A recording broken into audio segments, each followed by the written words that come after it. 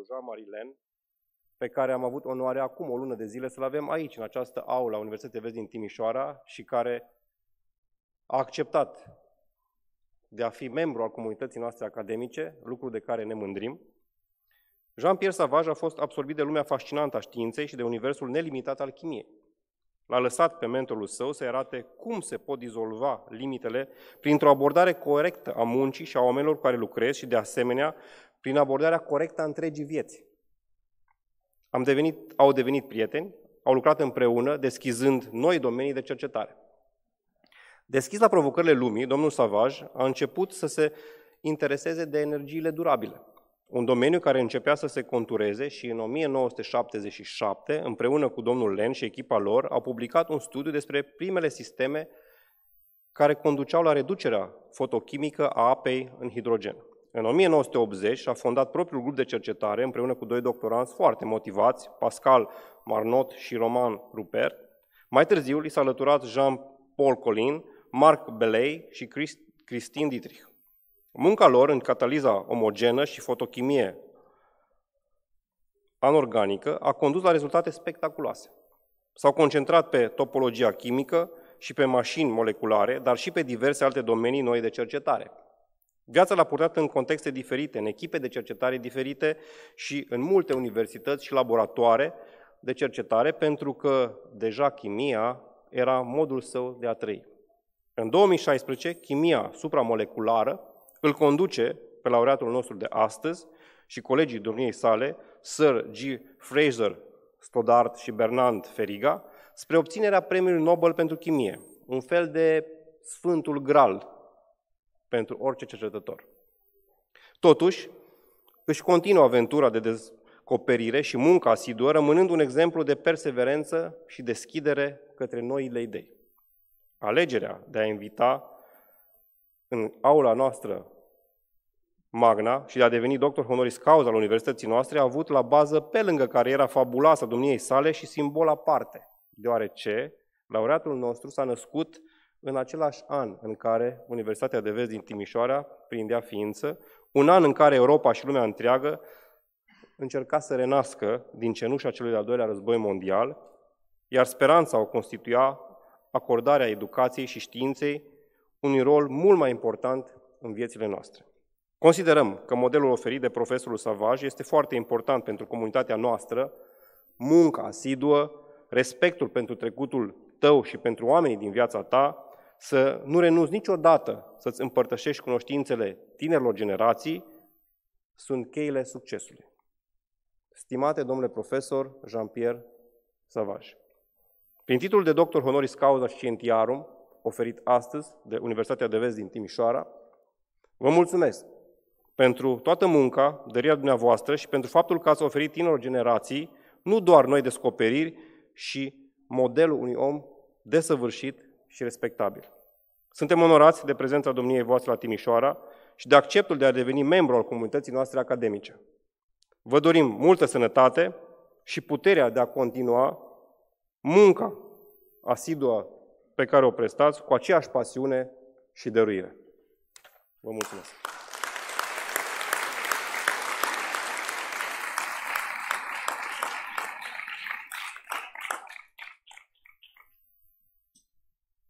Mulțumim, domnule rector.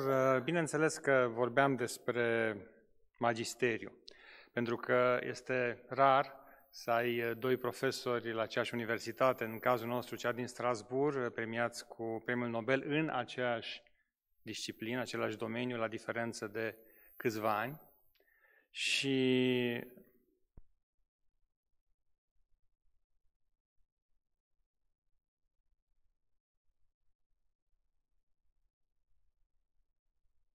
Socrate și pe Platon, sau pe Platon și Aristotel, sau, pentru că după Aristotel s-au cam terminat filozofii mari, pe Aristotel și Alexandru Macedon. Filiațiile acestea sunt. Relația magistru-discipol este cea care a creat civilizația mondială în toate domeniile.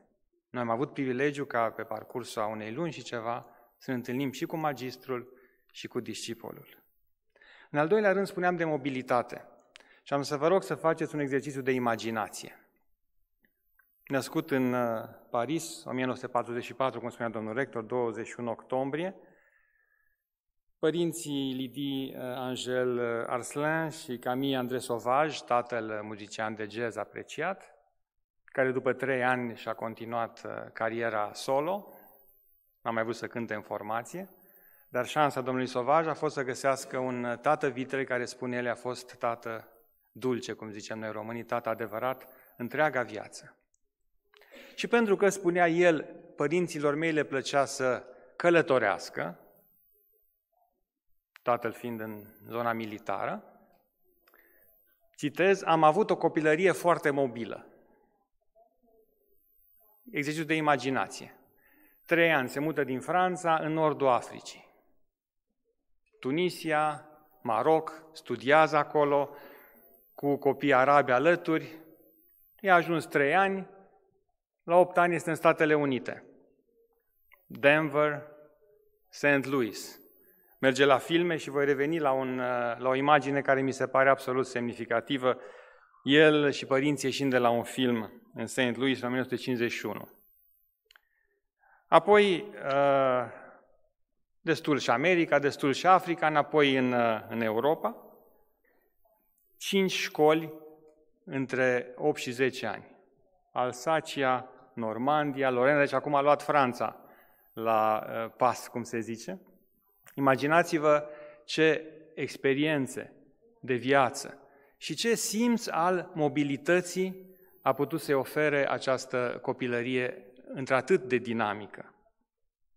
La 15-16 ani era preocupat, bineînțeles, deja de experiențele cu clorofilă, nu, cum spuneam data trecută, cu bunul profesor de chimie alături de care să arunce în aer laboratorul, ci cu experiențe personale care i-au descoperit mobilitatea profundă în natură. Așa că eu, deși sunt cu amintiri destul de impersonale legate de chimie, scuze celor atât de mulți specialiști în sală, totuși nu mă mir deloc că specializarea pentru care e recunoscut pe plan mondial este motoarele moleculare.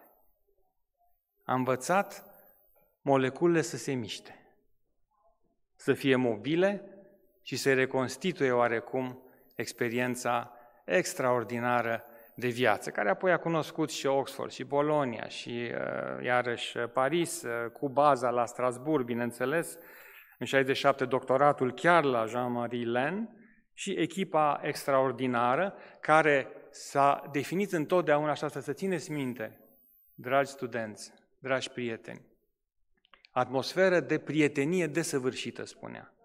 Nu concurență. Este unul din foarte puținii savanți pentru care prietenia desăvârșită este esența comunicării. Îl laudă pe Jean-Marie Laine pentru că, spunea el, n-a pus nici o barieră între domnia sa și noi. Am fost prieteni, am fost colaboratori, am fost alergători, dar nu singurătatea alergătorului de cursă lungă, ci ștafetă, permanență, în care fiecare aleargă și pentru celălalt.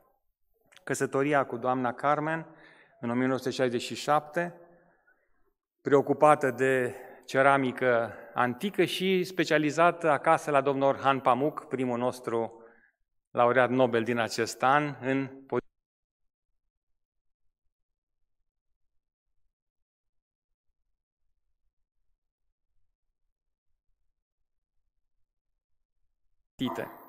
Căsătoria minunată la Tierenbach, acolo unde la Notre-Dame e una din cele mai frumoase locații religioase ale Franței.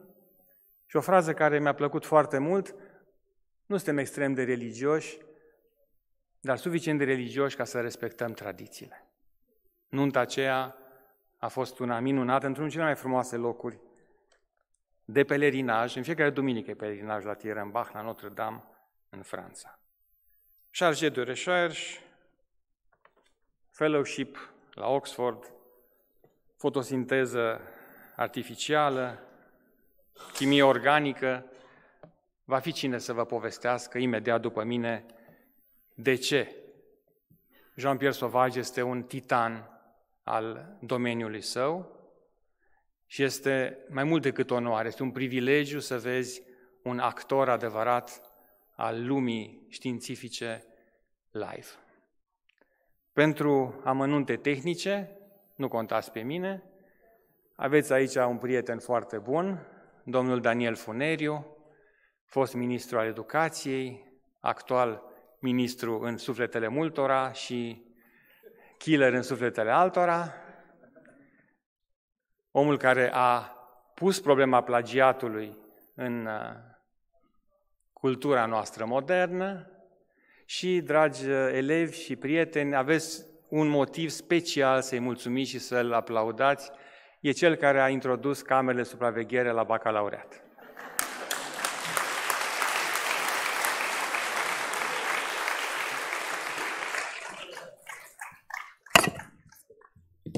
Dragi tineri, să știți că gărzile de corpus afară, așa că dacă vreți să mă atacați pentru camerele de luat vederi, nu e asta chiar cel mai bun moment. Vă mulțumesc mult pentru introducere. Înainte să încep ceea ce am a spune, am două anunțuri mici de făcut care nu sunt în script. Prima mea profesoară de chimie, doamna Crâsnic, este în sală și așa modestă cum...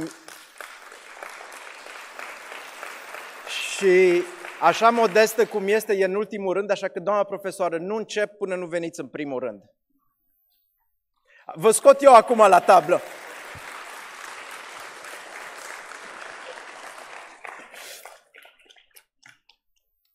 Mulțumim. Exact, pentru că se vorbea de filiație, doamna profesoară Crâsnic mi-a predat mie, după care eu mi-am făcut doctoratul cu același conducător de doctorat ca domnul profesor Sauvage. Deci aici este o întreagă filiație. Vă mulțumesc, doamna profesoară. Al doilea anunț, pentru că văd foarte multe echipuri tinere în sală. Dragii mei, sunteți într-una dintre marile universități ale României, în contact direct cu unul dintre marile spirite ale României. Vreau să aveți inspirația și inteligența să faceți din această zi prima zi înspre viitorul vostru.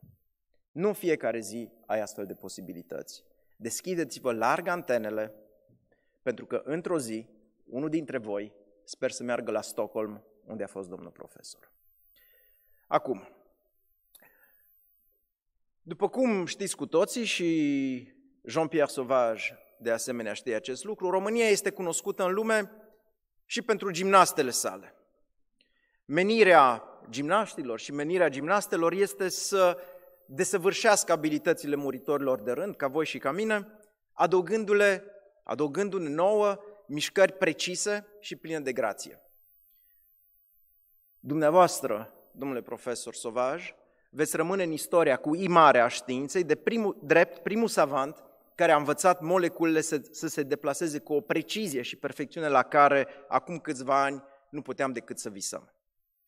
Așa cum mașinile moleculare naturale lucrează în armonie deplină pentru a permite mușchilor, gimnaștilor și oamenilor să își miște întregul corp, și mașinile moleculare pe care le-ați creat au început să fie folosite de alți chimiști pentru a deplasa obiecte macroscopice și a valorifica noi proprietăți ale materii. Toate acestea datorită faptului că Jean-Pierre le-ai descoperit principiile de bază. Ne-ai deschis cu adevărat ochii către chimia viitorului. Putem așadar să spunem că profesorul Sauvage a adăugat o nouă dimensiune moleculelor. O nouă dimensiune moleculelor create de om. Le-a făcut să se miște după cum dorim noi. Dar înainte de a le face să se miște, a trebuit să le facă. A trebuit să le sintetizeze. Iar în acest efort crucial de sinteză, a pus în aplicare cât se poate de ingenios principiile recunoașterii moleculare, astfel încât, dacă funcționează... Ia să vedem. Cum facem să funcționeze prezentarea?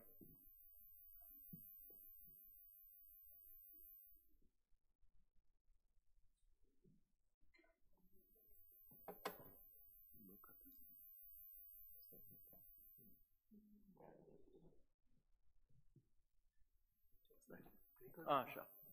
Bun, toate se rezolvă cu calm și liniște. Așadar, în efortul crucial de a sintetiza aceste molecule, a pus în aplicare cât se poate de ingenios principiile recunoașterii moleculare, astfel încât, așa cum vedeți pe ecran, a aranjat cu precizie blocuri de construcție moleculare, iar odată aranjate aceste blocuri, într-un mod corespunzător în spațiu, unul față de celălalt, a utilizat reacții chimice speciale pentru a le fixa, reușind ceea ce nimeni nu a reușit până atunci, și anume să interconecteze mecanic două sau mai multe molecule separate.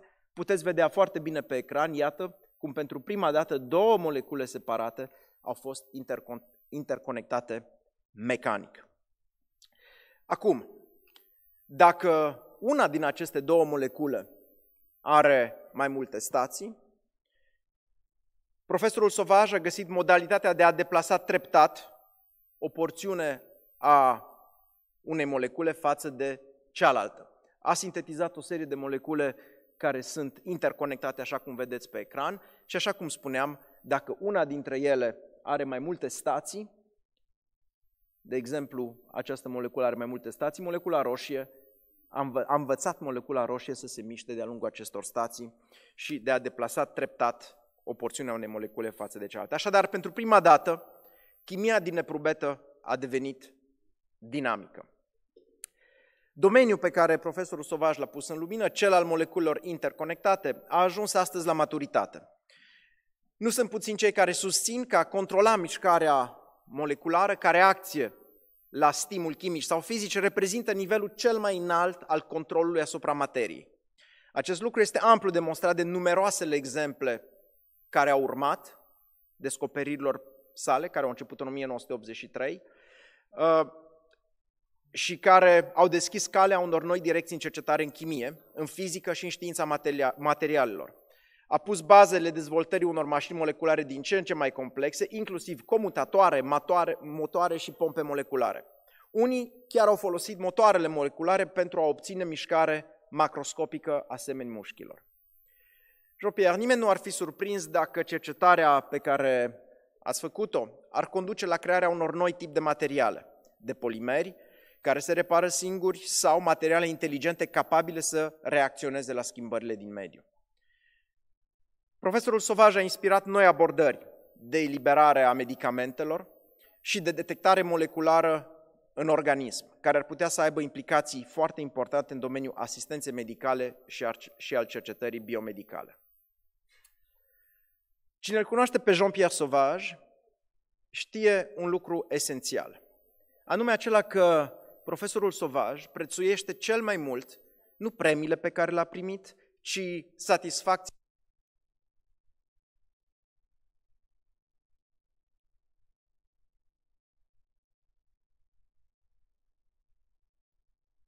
cunoașterea care a venit din partea colegilor săi, și premiul Nobel este doar unul dintre premiile obținute în 2016, împreună cu bunii săi prieteni Ben Feringa și Fraser Stoddart. Deci premiul Nobel a fost cea mai importantă distincție care i s-a oferit, însă bucuria de a vedea sintetizată în eprubetă molecula pe care și-a imaginat-o este în ochii săi răsplata supremă. Personalitatea solară a profesorului Sauvage este cea care luminează premiile pe care le primește, și premiile pe care le-a primit nu i-au schimbat personalitatea. Aș spune, dragi tineri, că ceea ce eu am învățat de la profesorul Sauvage a fost că pentru el, și asta poate deveni și pentru voi, excelența să fie o stare firească, firescul excelenței. Iar acesta este, aș putea spune, semnul său distinctiv. Astăzi sărbătorim știința, sărbătorim chimia, sărbătorim excelența în chimie și știință. Mai presus de toate, sărbătorim astăzi personalitatea unică a lui Jean-Pierre Sauvage. Făcând acest lucru și legându-mă în continuare de această idee fundamentală de filiație academică, cred că trebuie să sărbătorim începuturile sale în renumita școală de chimie de la Strasbourg și în marea familie a chimiștilor din Strasbourg, unde Jean-Pierre Sauvage a fost student, doar pentru a deveni mai târziu unul dintre cei mai proeminenți membri ai acestei comunități științifice a chimiștilor din Strasbourg.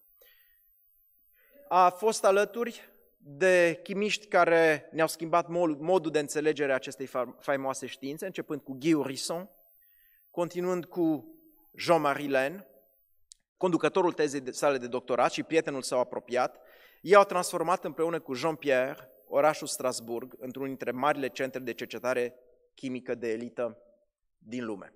Dragi tineri, băieții mâna sus. Dragi băieți, cu toții ați visat la prințese. Adevărat? Încă visați. Dragii mei, uite aici văd un tânăr care chiar a îmbrățișat o prințesă. Bravo! Dragii mei, unul dintre modurile de a avea la braț o prințesă este să iei premiul Nobel. Iată-l pe Jean-Pierre Sauvage cu prințesa Victoria a Suediei, dacă nu mă înșel. Vedeți că este foarte mândru în această poză. Poate peste ani, când prințesa va deveni regină, unul dintre voi îi va lua locul la brațul acestei prințese. O anume trăsătură îl deosebește pe Jean-Pierre Sauvage de alți laureați ai premiului Nobel. Atunci când primești premiul, trebuie să scrii o autobiografie.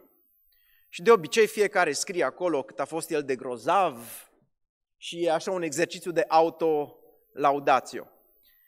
E bine, ilustrând personalitatea sa cu adevărat generoasă, autobiografia lui Jean-Pierre Sauvage vorbește, și o puteți găsi pe site-ul Premiului Nobel, despre oamenii care contează și care au contat în viața lui mai mult decât despre el însuși. Dacă citiți printre rânduri această autobiografie, veți vedea că iese la lumină înclinația sa naturală de a dărui mai mult decât a primit. Și lucrul ăsta este foarte bine ilustrat prin modul în care a colaborat cu mari oameni de știință din lume. Să știți că competiția în lumea științei este acerbă, concurența este acerbă, dar Jean-Pierre a reușit să-și facă prieteni, chiar și pe cei mai înverșunați concurenți ai săi. Și împreună au lucrat pentru progresul științei. Eu, ca mulți alții, m-am bucurat de generozitatea sa autentică, în circunstanțe care sunt prea emoționale pentru mine să le descriu în fața unui public atât de larg, dar caracteristica principală de a oferi mai mult decât de a primi este, cred, un lucru care trebuie să ghideze orice profesor, fie că este în zona preuniversitară sau în zona universitară. Jean-Pierre Sauvage s-a născut în octombrie 1944 la Paris și, așa cum se spune anterior, viața lui a fost mișcată de mișcare. Iată, a fost caracterizată de mișcare. Iată aici, în centrul imaginii, îl vedeți în Tunisia. Iată-l aici, cu cămile, probabil vreun deșert pe acolo. După care, iată-l în Statele Unite, mirat ieșind de la un film. Și mai târziu, cu Carmen, soția, la ceremonia la căsătorie, și nouă ne pare foarte rău că, din păcate, de această dată Carmen nu a putut să fie cu noi. A schimbat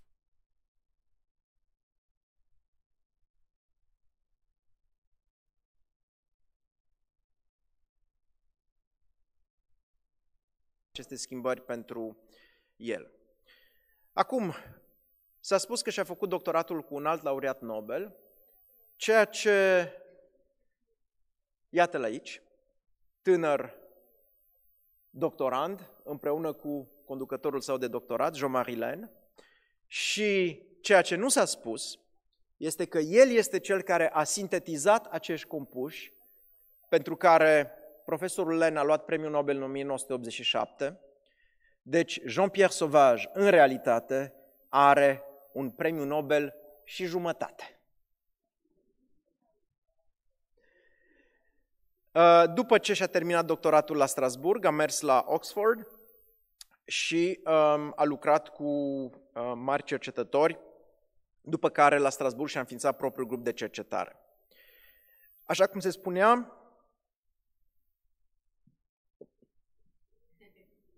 Trebuie și un pic de apă.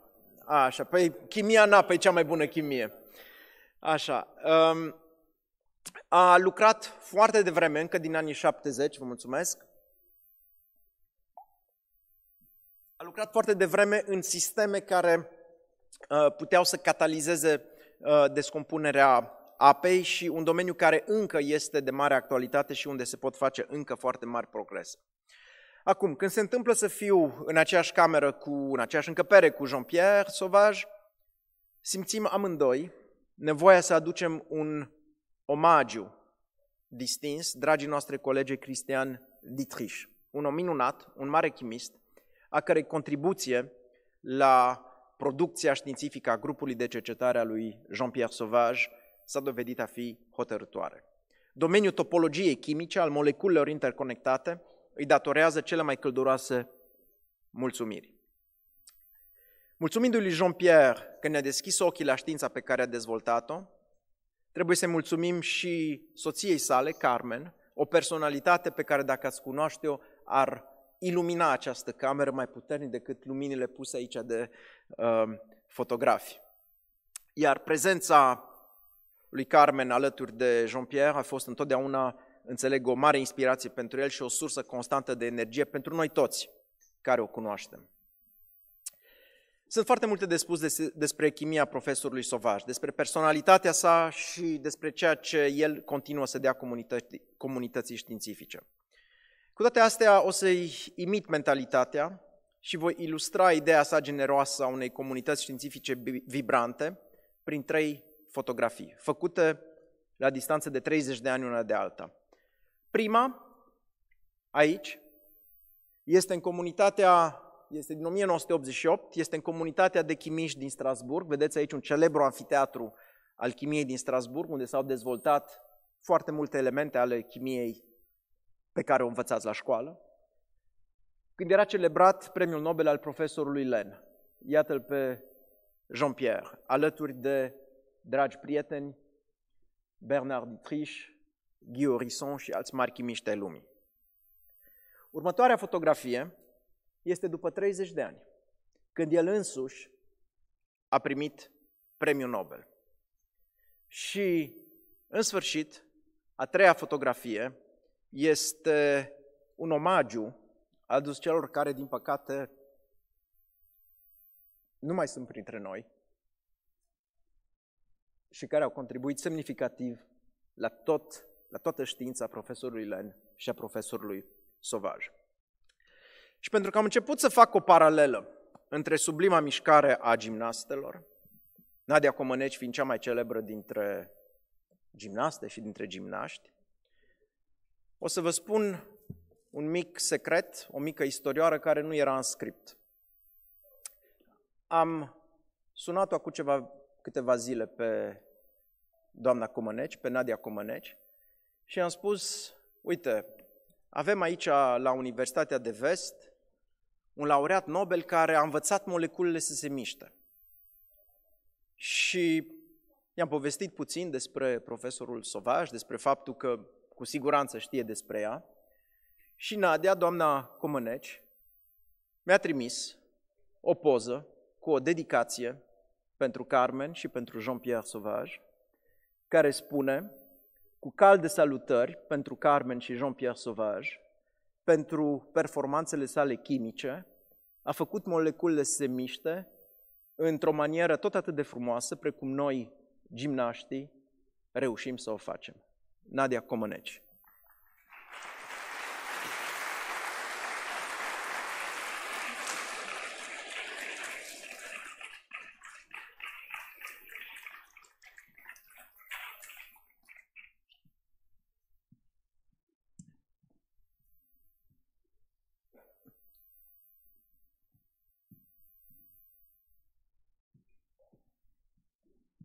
N-am terminat, dar acuși.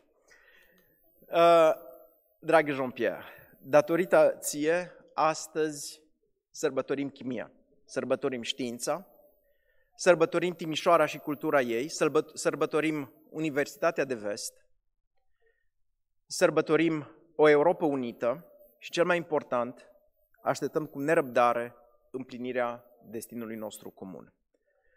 Mulțumim, Jean-Pierre, domnule profesor Sauvage, că sunteți alături de noi astăzi.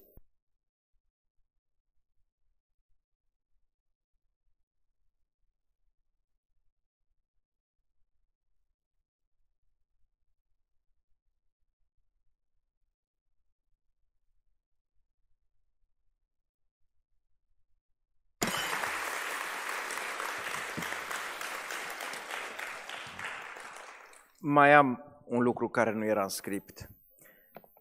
În 1986, când aveam 15 ani, domnul profesor Sauvage, prin circumstanțe care astăzi sunt greu de înțeles, mi-a trimis, ceea ce nu era posibil să primești în România acelor ani, o carte de chimie.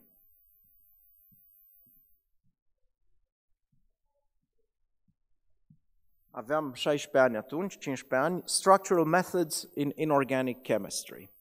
Asta este cartea care are ștampila laboratorului său. Și pentru că tot vorbim de filiație, eu aș vrea astăzi să dau mai departe această carte unei cercetătoare care, cred, reprezintă viitorul științei chimice în România. Niculina?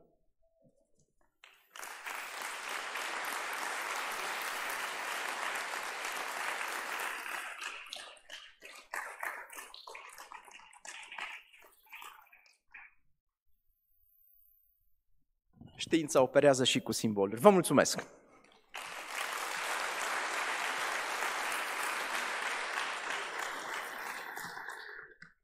Comisia de evaluare și de elaborare a laudatio a fost alcătuită din președinte, profesor universitar dr. Marilyn Gabriel Pirtea, rectorul Universității de Vest din Timișoara, și a avut ca membri pe profesor universitar dr. Anton Trăilescu, președintele Senatului UVT, excelența sa ambasador Laurent Sauer, ambasada Franței în România, academician, profesor universitar dr. honoris causa Marius Andruch, membru corespondent al Academiei Române, îi mulțumim pentru prezență,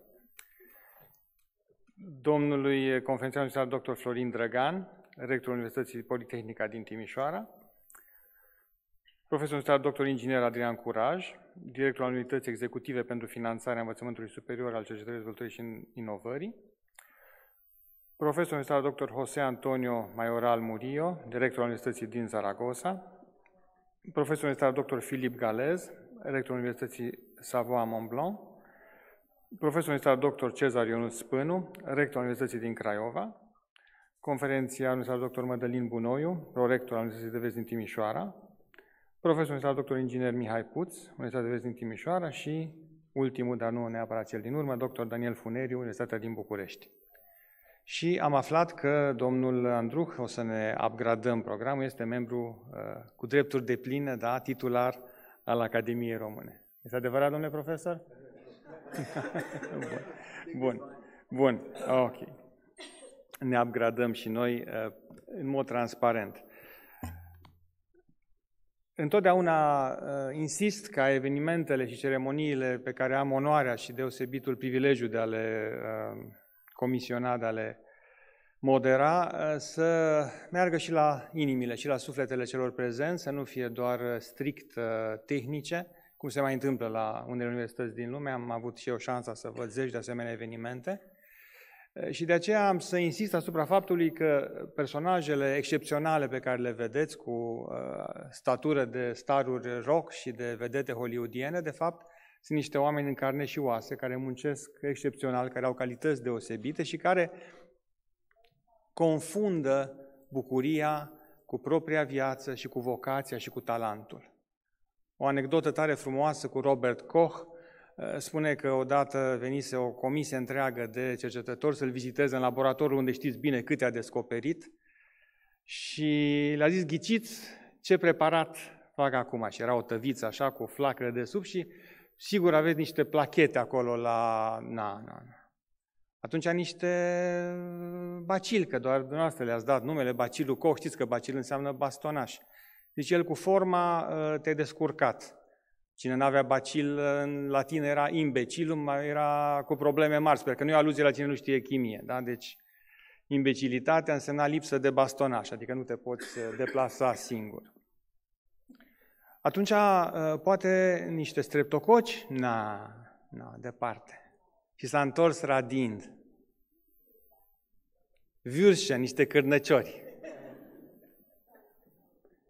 Viața se desfășura în laborator, bucuriile erau toate acolo, hrana și întreaga existență se confundă.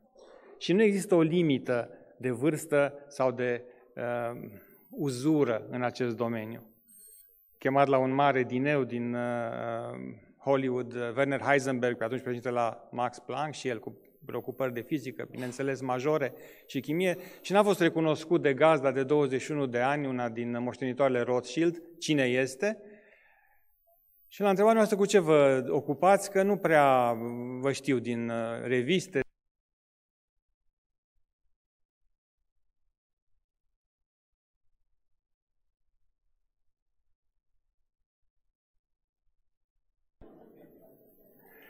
Deci, în contextul acesta, surâsul și bucuria sunt una, însă ceremonia noastră este alta, așa că am să vă rog să vă ridicați cu respectul pentru oaspetele nostru în picioare, nu pentru altceva, pentru că procedem la momentul oficial, aproape sacramental, al întâlnirii noastre. Ceremonia de decernare a titlului de doctor honoris causa scientiarum domnului Jean-Pierre Sauvage.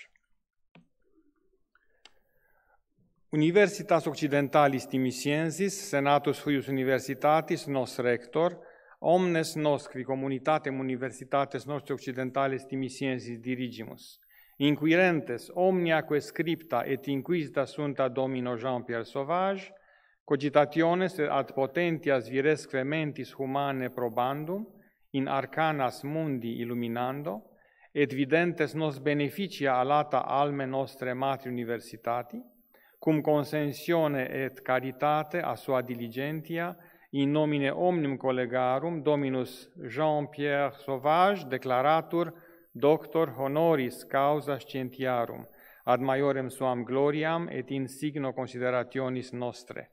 Omnia hec firmamus sigillo rectorali et signationibus equentibus. Rector, professor universitarius dr. Marilen Gabriel Pirtea, presse Senatus Universitatis, professor universitarius dr. Anton Trăilescu. Civitate Timișensi, die 2 de viginti, mense quinto, anno domini 2000 viginti et tertio.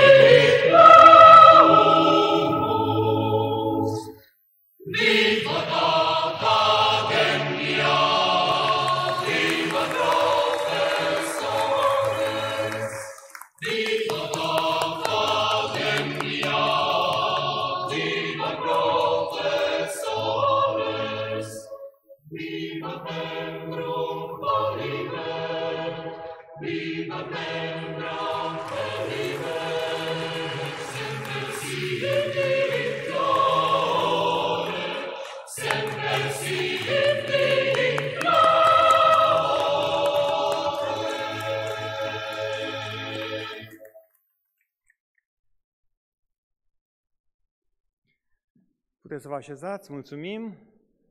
Sărmanii membri pot să-și dea jos tot cele de pe cap. În poze arată foarte bine, dar nu e superb să le porți toată ziua. Nu vreau să mai lungesc ceremonia noastră, pentru că știm cu toții, așteptăm un discurs de primire, acum că are și roba noastră, a primit și diplomă de la noi și este membru al comunității Universității de Vest. Profesorul Jean-Pierre Sauvage ne va încânta cu ceea ce știe el mai bine. Am să revin doar la un amănunt asupra căruia am promis că revin. Este o fotografie tare interesantă, din 1951, pe care ați văzut-o și în proiecția domnului profesor Daniel Funeriu, cu el și familia ieșind de la un film în St. Louis. Se văd fragmente de nume acolo și el spunea că e semnificativ pentru starurile de atunci de la Hollywood. Chimie, nu sunt specialist, dar istoria cinematografiei mondiale o predau. Este un film din 1951 cu Frank Sinatra, superstar, cu Jane Russell, care este partenera lui Marilyn Monroe în Gentlemen Prefer Blondes, și cu unul dintre cei mai mari comici americani, Groucho Marx. Un film nu de mare calitate, dar al cărui titlu mie mi se pare perfect premonitoriu, nu cred în coincidențe. Sincer. Filmul se numește, și nu era singurul francez implicat, în distribuție era și un Jean de Briac, care va juca și în Clasa Blanca, deci un francez mic.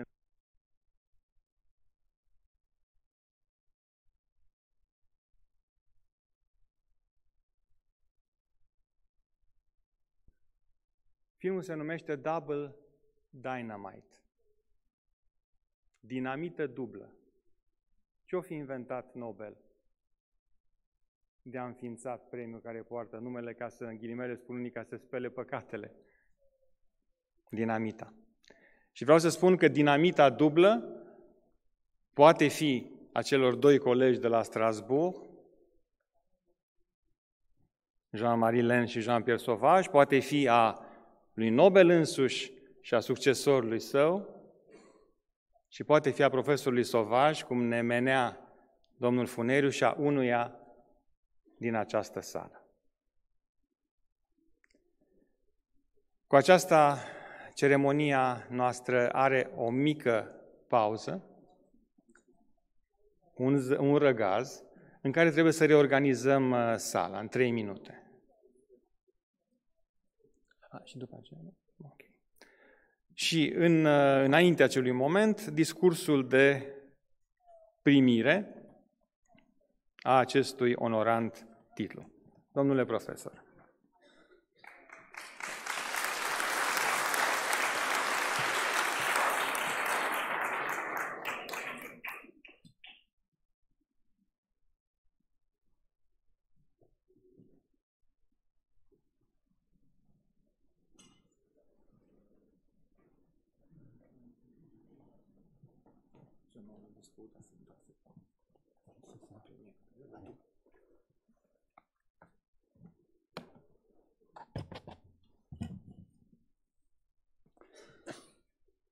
So do you hear me? Okay, good. So I must say I'm really moved, by what some of the people said, and of course the speeches brought me back to my past, to my young years. So it was really moving. So let me say that first, I'm of course very happy to be here. I also regret that my wife couldn't come, but we have been traveling so much since the Nobel Prize that she's completely exhausted and she wants to stay at home as much as she can. So we have to forgive her, I think.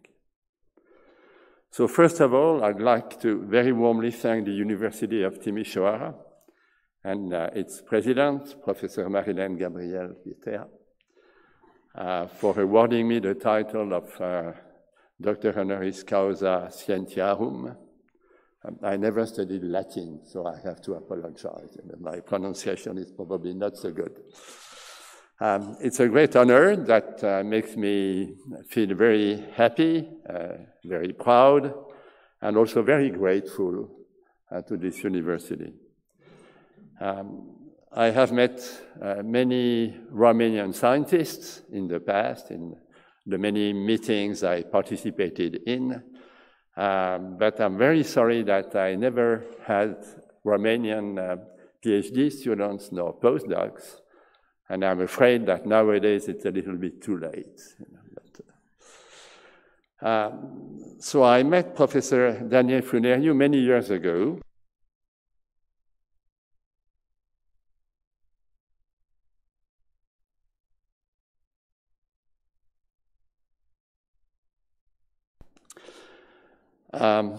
More than that, as it has already been mentioned, I met his father, Lionel, more than 35 years ago, if I count correctly, when Daniel was still a teenager with a great passion for chemistry, and we were able to arrange for Daniel to get some chemistry books that were probably more difficult to obtain in Central Europe.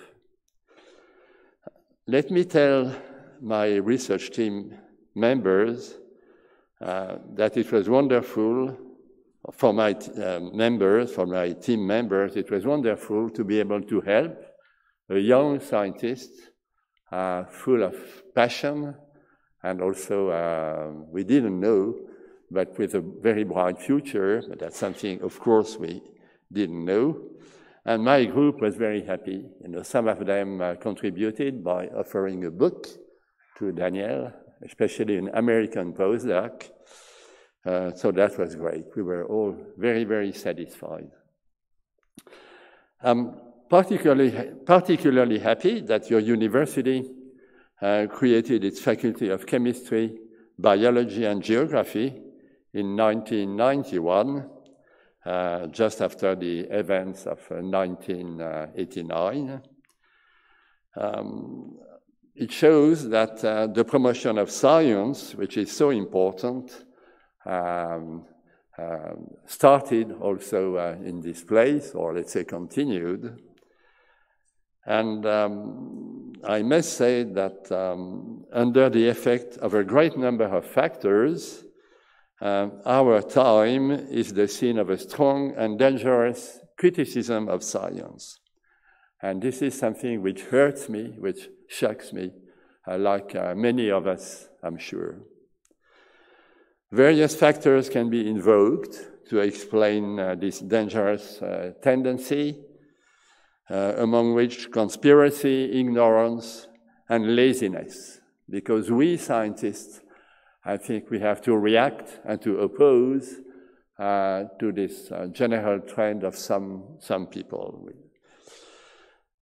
It is thus essential that individuals and organizations like your university be active and demonstrate that anti-science actions are toxic, dangerous.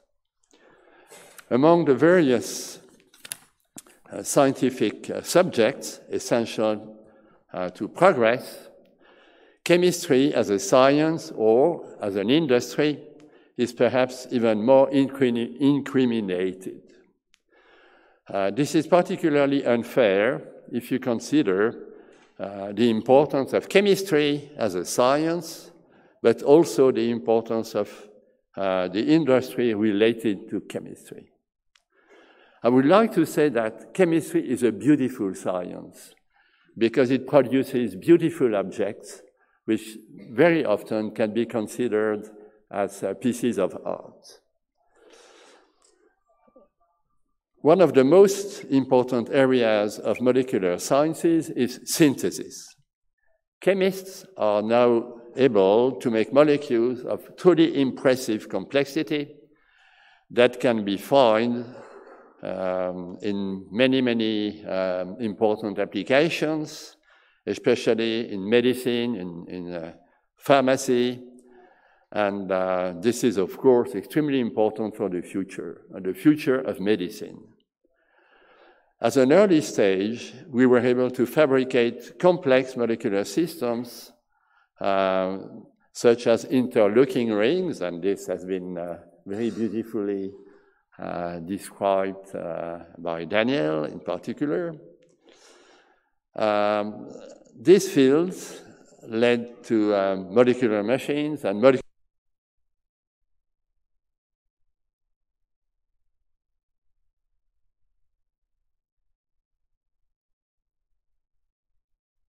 molecular motors and machines were built much before those made by chemists a few billion years before. I would also like to conclude by saying that molecular chemists create new objects that sometimes are considered as works of art, and this is something I already mentioned. It is so important that I insist on that. Most of them didn't exist before they were made by experimentalists, but the specificity gives the chemist a particular role, even a unique power. The synthesis of these complex molecules, such as molecular motors, requires a high level of expertise and a great skill. It is obviously the result of a teamwork, and I would like to insist on that. The teamwork involves professional researchers and professors, postdoctoral fellows, and PhD students. And this is one of the French specificities, because we have the research agency, CNRS, Centre National de la Recherche Scientifique, which helps enormously our research by paying full-time researchers. And in our laboratories, we have teams consisting of several professional researchers, very often working together. And in my group, the contribution of these people were absolutely essential. And this is also due to the fact that if you can manage in your group to have very friendly relationship between all the members, it is very, very good for your research. So with that, again, a big thank you to your university, a big thank you to the rector, to Daniel, and to the other members of this assembly. A big thank you to the public. You seem to listen very carefully, so I will stop at this stage. Thank you.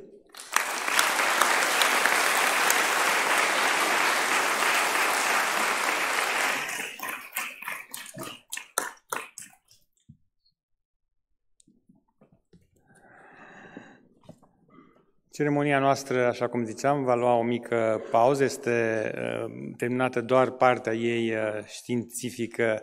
Urmează, este terminată doar partea de decernare a titlului de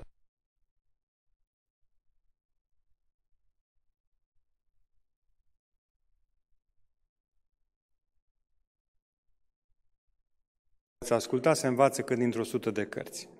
Pentru că e sinteza unei întregi vieți și unei activități excepționale. Vă rugăm să nu părăsiți sala și continuăm după 3 minute. Vă mulțumim!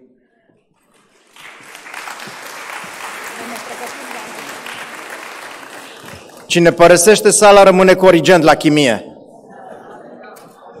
O să am personal grijă de chestia asta.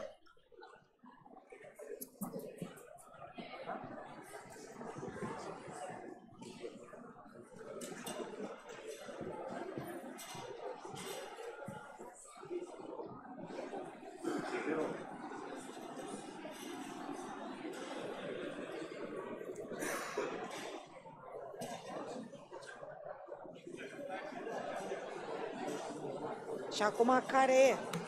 Una dintre ele. Cred că Și am zis să nu le cunoaște.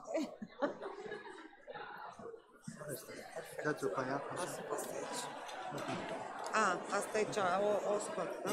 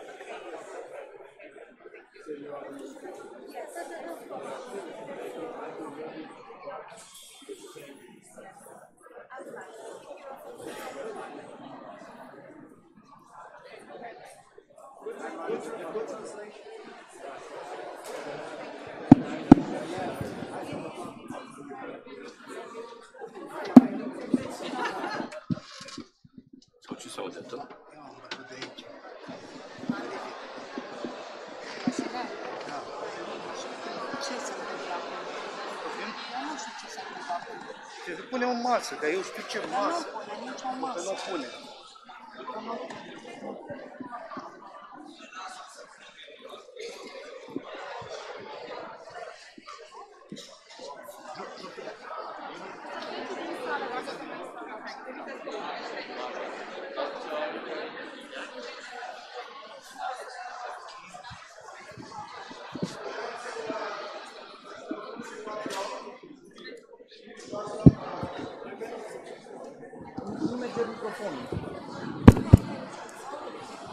Luați loc, vă rog, începem conferința.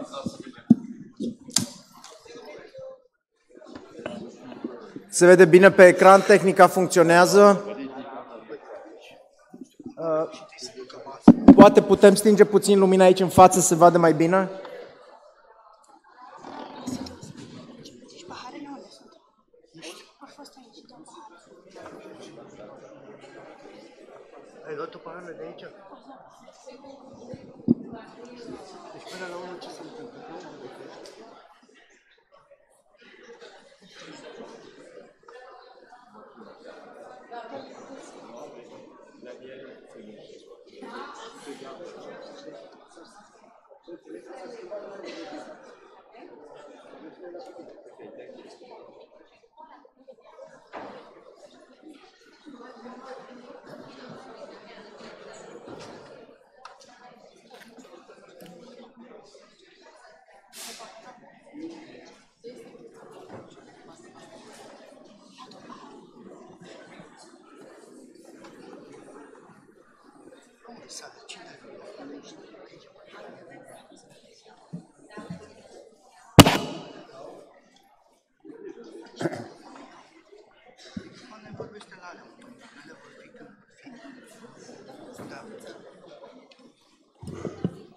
So, shall I start my lecture? Yes? Merci beaucoup.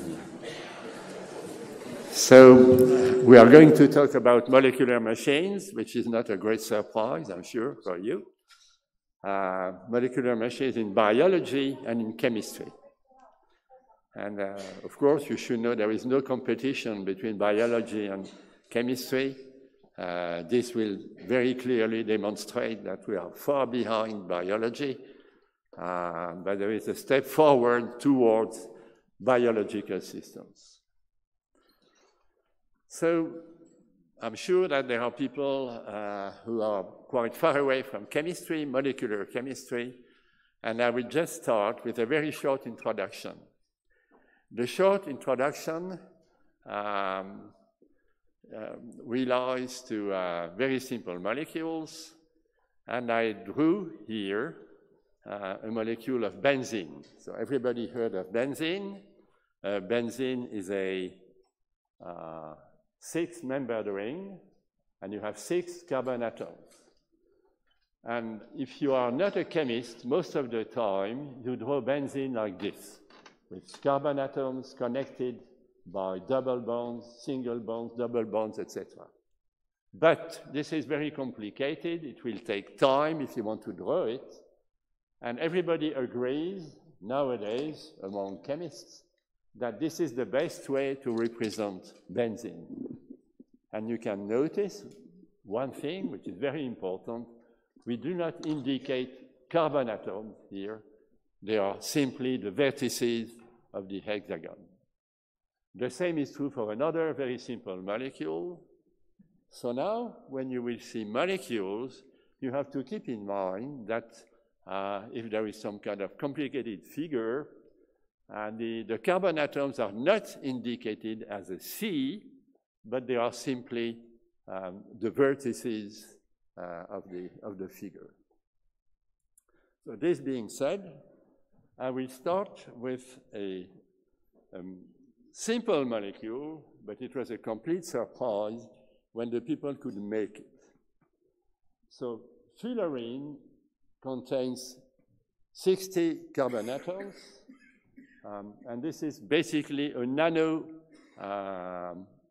soccer ball, football ball or soccer ball.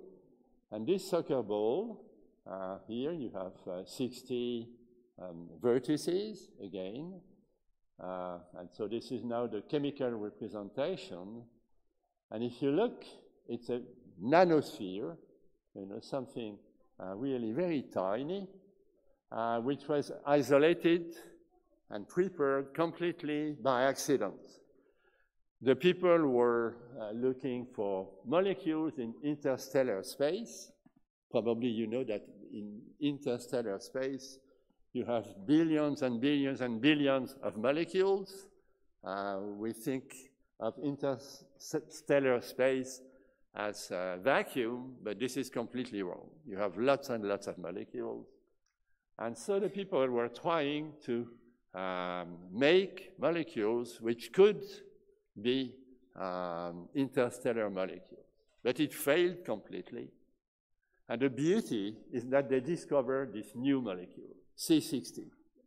And that was, to a large extent, a revolution, because the chemists never thought that C60 could exist, could be made. It was a very simple synthesis. It was a one-step synthesis, a very powerful laser on graphite. That was it.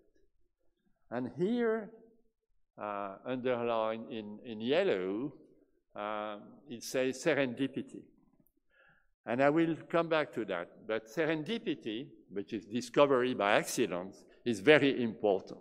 So there are many, many discoveries, even Nobel Prize discoveries, which are due to serendipity, you know, happy accident.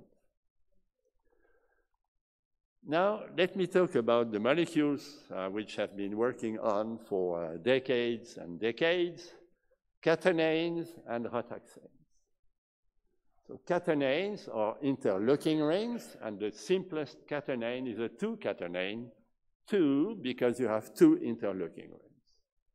Rotaxanes are species of this type. They are, of course, related to catenanes, but I will mostly focus on catenanes. So catenanes have been very important in the past in terms of discussions. And it has been shown that in 1915 or so, there were already discussions in Switzerland, in particular in Zurich, to know whether catenanes could exist, whether we could make one day catenanes, but nothing really happened in terms of experimental work.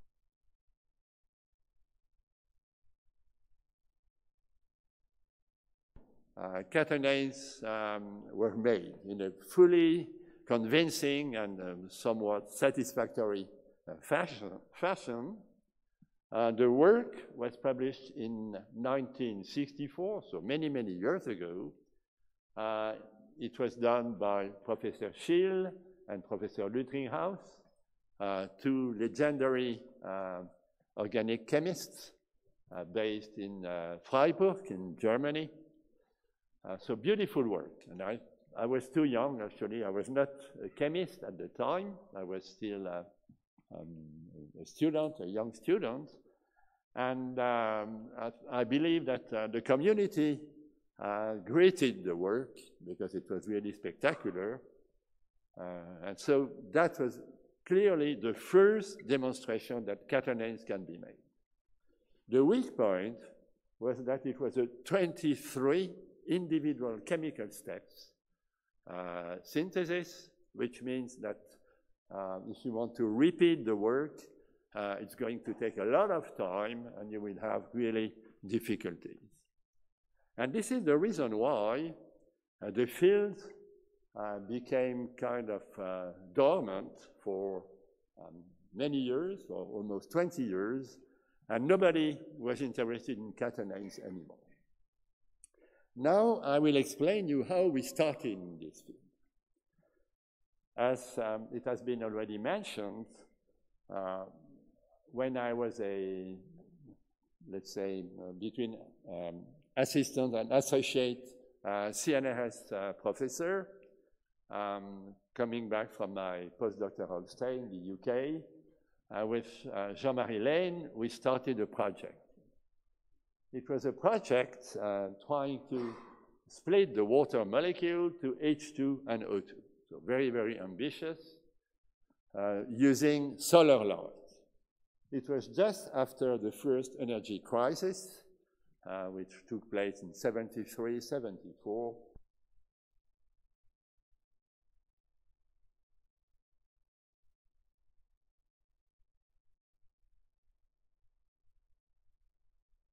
Everybody knows H2 would be the ideal fuel because when you burn it, you just produce water. And at the time, the hero was ruthenium trisbipyridine, this molecule. And things haven't changed so much because a lot of people are still using ruthenium trisbipyridine, this compound, relatively simple compound. You have 3 organic fragments, which are called ligands in inorganic chemistry, and a ruthenium center. And this molecule has really fantastic properties because if you shine light on it, using solar light, let's say, you generate what is called a photoexcited state. So you introduce a lot of energy in the molecule, and this photoexcited state is at the same time a very strong electron donor and a very strong electron acceptor. So this is kind of surprising, but it's true, believe me, which means that the excited state, thermodynamically speaking, should be able to oxidize water to O2 and reduce water to H2. So hundreds and hundreds of laboratories have worked on this molecule, trying to split the water molecule. It didn't work so well, but anyway, there was a weak point. The weak point is that at the center of the molecule, you have a ruthenium atom. And the ruthenium metal, I'm sorry, I have to drink.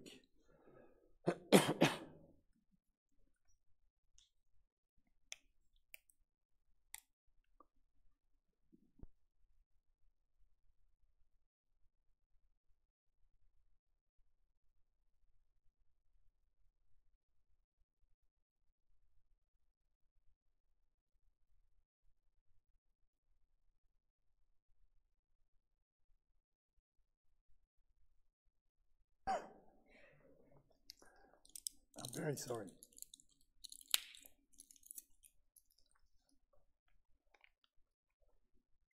So ruthenium is a noble metal, which means that it is very expensive, similar to gold or platinum. And we thought, and some other people thought the same, that it would be advantageous to replace it by something much less expensive like copper. And Professor Macmillan and his group in the US had already started on the problem, can we replace ruthenium for copper? And the answer was yes, to a large extent. And so Dave Macmillan, whom I knew already before, decided to spend his sabbatical leave in Strasbourg. And when he arrived, of course, we immediately had a lot of interaction. And we had made a molecule, a simple molecule like this, like a crescent. And this molecule was new, very surprisingly, but it had never been made by other chemists. And so when he saw the molecule in our group, he said, well, we must collaborate. You will add copper, a copper salt to it, and you will make this complex. And this is something we did, very, very simple. It's a 5-minute experiment. You just mix. It's quantitative, and you obtain a deep red complex between red and purple. And this molecule turned out to have very interesting photochemical properties, similar to those of ruthenium trisbipyridine. So that was very good news. But there was something else. And I will show you the something else. Now we will materialize the 2 endpoints of this part, this component. And we will now go on and materialize the end points of the other components. So we have two blue points belonging to this fragment and two red points belonging to the other fragment. I was in charge of drawing the molecules at the time, which probably was important because when you have to draw your molecules, you sweat, you suffer. It's a difficult process, but at least you digest the shape of the molecule. The shape of the molecule, you digest it. And so I noticed that if you interconnect the two blue points and separately the two red points, you make a catenane. Of course, this is a chemistry on the paper or on the board. It had to be done. And in my group, there were lots of discussions because some people thought that, we shouldn't touch those exotic molecules, such as catenanes, and stick with what we knew, which was catalysis, inorganic chemistry, inorganic photochemistry, but finally we decided to jump in a new field. And the new field is that of catenanes, and we could show that starting from such a compound, you can make a copper complex, as I said before, and now we will cyclize on the right and on the left, and you have your catenane. Very, very simple on paper.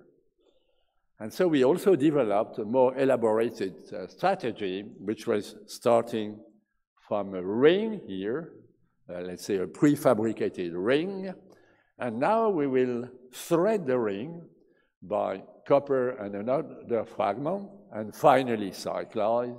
And this is the second strategy which we have been using extensively. So, as Daniel showed, we published rapidly our data. Christiane Dietrich Büchecker was a fantastic organic chemist. She was also a very close friend. And within a couple of months, she could make grams of catenanes, and we published in Tetrahedron Letters, which is not a high-impact journal, but at the time we didn't know what high-impact journal means. We didn't care, actually. And we published in French. That was more or less to pay homage to my former boss and very close friend, Jean-Marie Lehn, because our two first papers on cryptates that were shown by Daniel were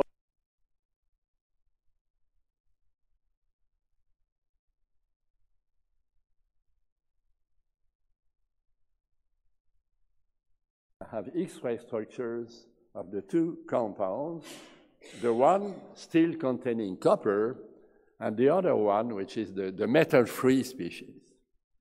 And if you look at the structures, it's really like a 3D picture of the molecule.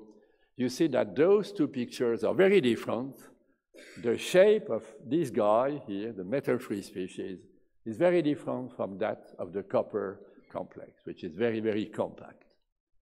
And so this is, of course, not a molecular machine, but this is on the way towards high-amplitude motions. Now, let me pay homage to the people who have been working on catenanes. I'm not going to read the long list here, but everything started basically with a publication on theory. It was the theory of molecular topology, because this is related to topology, and molecular topology, and they tried to make a catenane, but it was not fully convincing.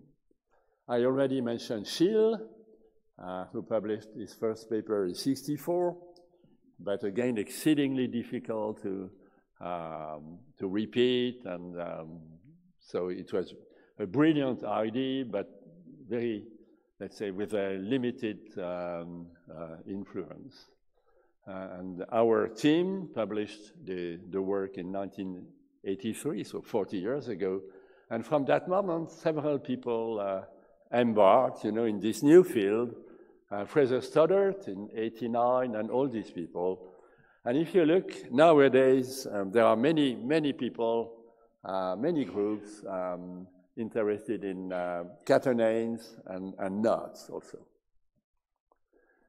So just in passing, we have been interested in more complex topologies.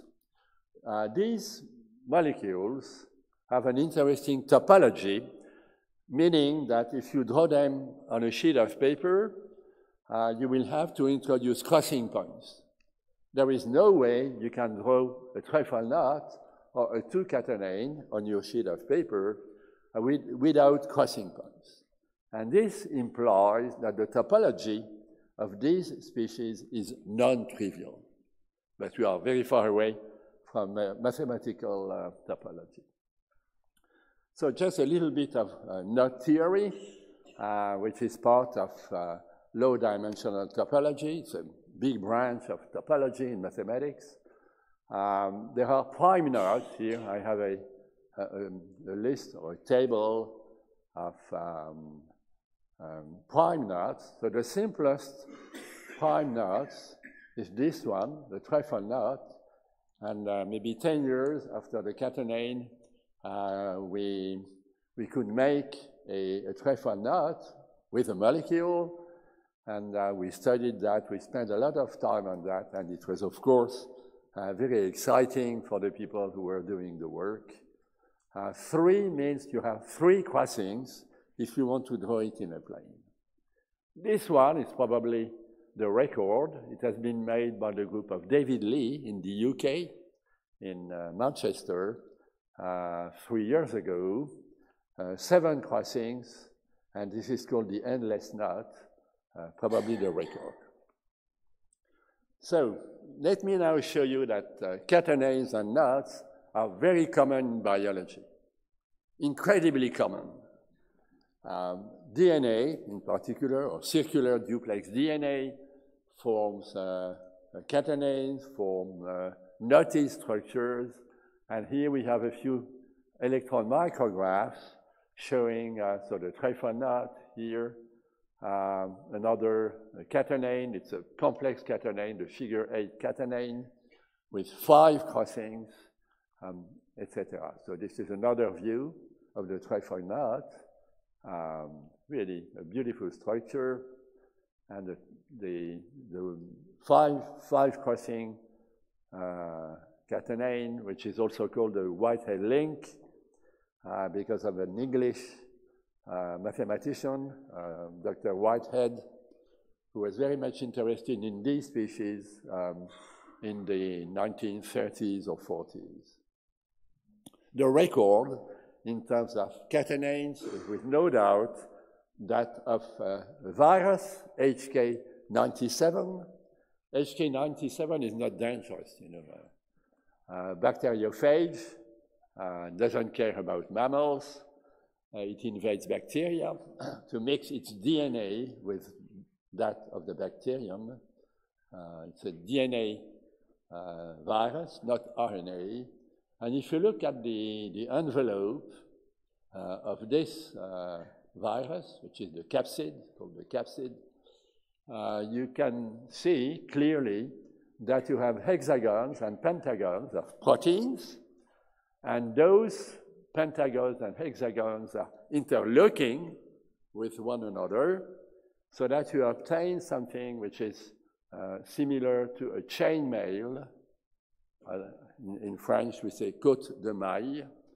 And a chainmail is something which is very robust. You cannot break it easily. And at the same time, you can move almost freely. And this is why these viruses can pass barriers and invade bacteria very easily. Now let's move on and talk about molecular machines. So 2 statements.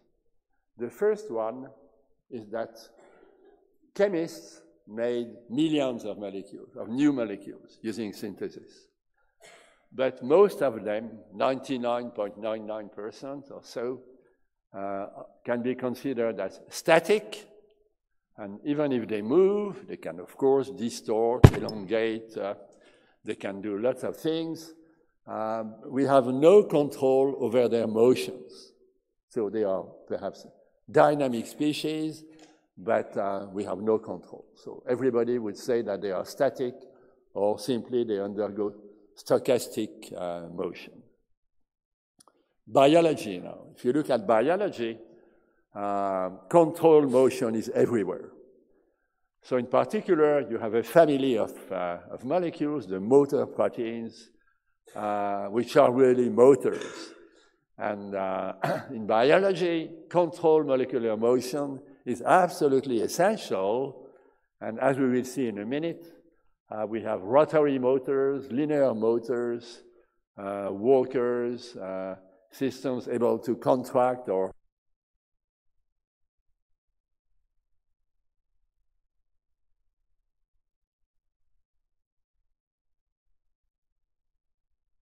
although it doesn't mean really anything, which is the most important enzyme, or one of the most important enzymes. Everything that lives on Earth is based on ATP synthase, because ATP is the fuel of life. You know that when we move, when we do whatever we have to do, we consume energy, and consuming energy for living organisms means hydrolyzing ATP, or if you prefer, degrading ATP to ADP. ATP is the triphosphate, and ADP is the diphosphate. So you have a hydrolysis, and this degrades ATP, the fuel, and produces ADP. But nature is really environmentally very clever, because when we burn our fuel in a car or wherever, we throw away water and CO2. And we know it's a big problem. But nature recycles everything. And so the degraded form of ATP, which is ADP, will be recycled in our body so as to regenerate ATP. And probably you know, but you burn, so to say, which means you hydrolyze roughly 1/2 of your weight every day. Does it speak to you? For me, it would be something like 38 kilos of ATP every day. It's a lot. And you rebuild this ATP by just taking ADP and reconstructing ATP. So it's a rotary motor. It's a beautiful system.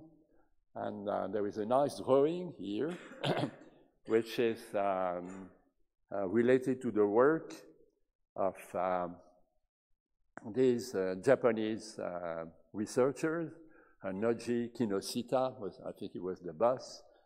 And in 1997, they could show that ATP synthase, or ATPase, if you hydrolyze ATP, is a rotary motor. So you have a big cluster of proteins here. You have the axis, so this will be the rotating axis. And they did something very clever. They immobilized this enzyme, ATPase, on the surface, and they attached a very long filament, actin filament, on the extremity of the rotor. And they could show that it rotates. So this is exactly what they did. If you look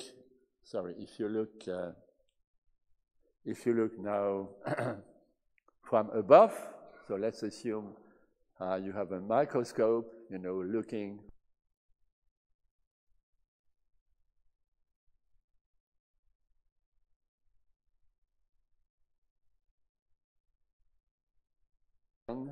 That ATP synthase or ATPase is a rotary motor, so a big thing.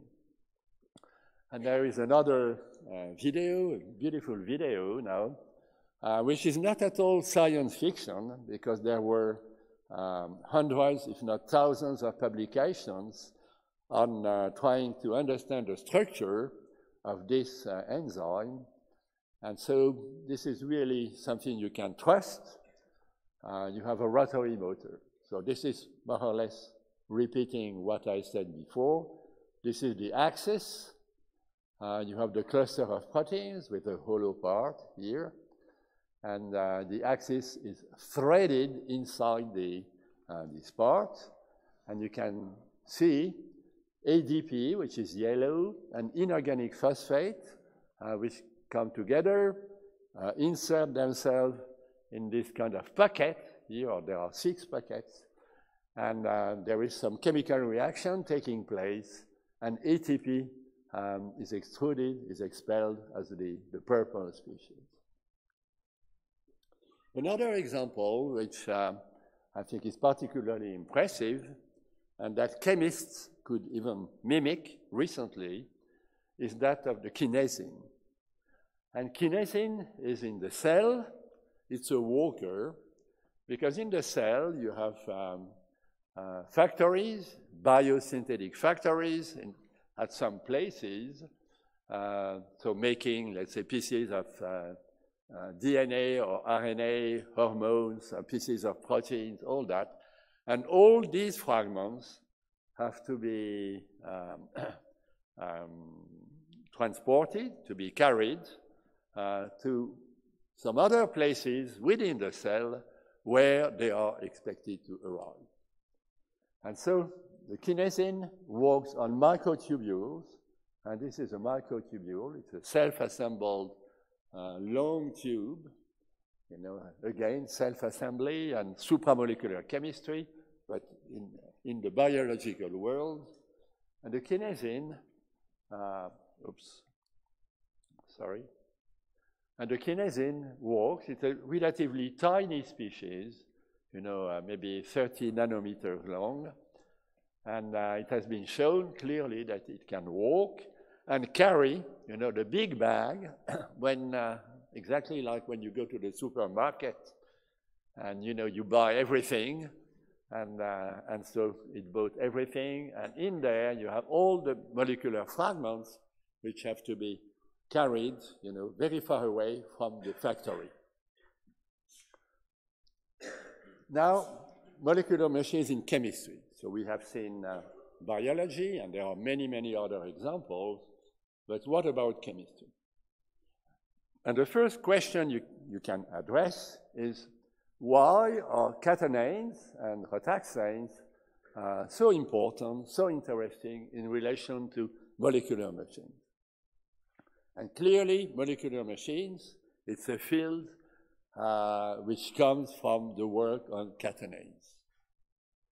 So pretty obvious, if you take a rotaxane, a very simple rotaxane, like this one here, and if you are able to set the system in motion, moving a ring from, let's say, the left side to the right side to the left side, you are close to making a linear motor, like a piston moving in a cylinder.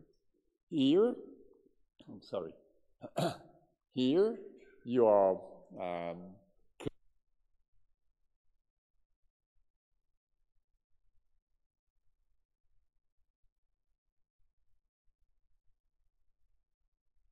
functionality. So at the beginning, the people were interested in oscillating machines or pirouetting machines. So now let me show you the very first molecular motor or machine we made in Strasbourg. It's a pirouetting system. So this is the principle. I'm sorry, you know, it's a bit chemical, but I'm sure that you can understand.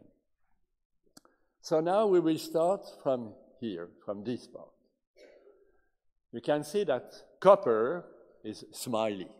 So copper 1 plus, is very happy when it is surrounded by 4 nitrogen atoms. So copper 1 is, we say, coordinated to 4 nitrogen atoms arranged as a tetrahedron. Now we will oxidize copper 1 to copper 2. So we abstract an electron, we generate copper 2+. And no need to enter the details, but copper 2+ hates to be surrounded by 4 nitrogen atoms only. It wants to be 5 coordinated, we say, or 6 coordinated, so that this species is very unstable. It's clear, look at the face of copper 2. And now what will go on is quite simple. The ring, which is here, which can offer 3 nitrogen atoms to the copper, will rotate, will move, and we obtain something which is now very stable. So this fragment is expelled. It will lie at the periphery, at the outside now. And the 3 nitrogen fragments will replace it and interact with copper. So you have 1, 2, 3, 4, 5 nitrogen atoms interacting with copper 2+. And you can come back. So you will, again, reduce copper 2 to copper 1. Copper 1 will be very unhappy because it wants to be tetrahedrally coordinated, and the ring again will glide so as to regenerate the starting form. Very, very simple, almost naive, but I think it was a clear demonstration that using some electrochemical process, you can trigger a very large amplitude motion. So we made a video, or Sylvestre made a video, copper 1, we start, we generate copper 2, so the system rearranges, we reduce back copper 2 to copper 1, etc. So very little to say, except that the system is incredibly stable. Of course, in the computer, I can do it as long as I wish, till it crashes. But with the molecules, it is exactly the same. We never observed any degradation. So another example, which is due to the work of Fraser Stoddart and 2 postdocs, Emilio Cordova and Bissell, and Professor Ankel Kiefer at the University of Florida in Miami. They made the molecular shuttle. A molecular shuttle is quite simple. You have a ring which can shuttle between 2 stations, let's say the airport here and the downtown area. And so it worked beautifully. So they made this compound here. We have limited time, so I wouldn't like to discuss that in detail. But you have a blue ring, blue on the drawings, a blue ring here, which is a very electron deficient species, which can move from the green station to the, from the green station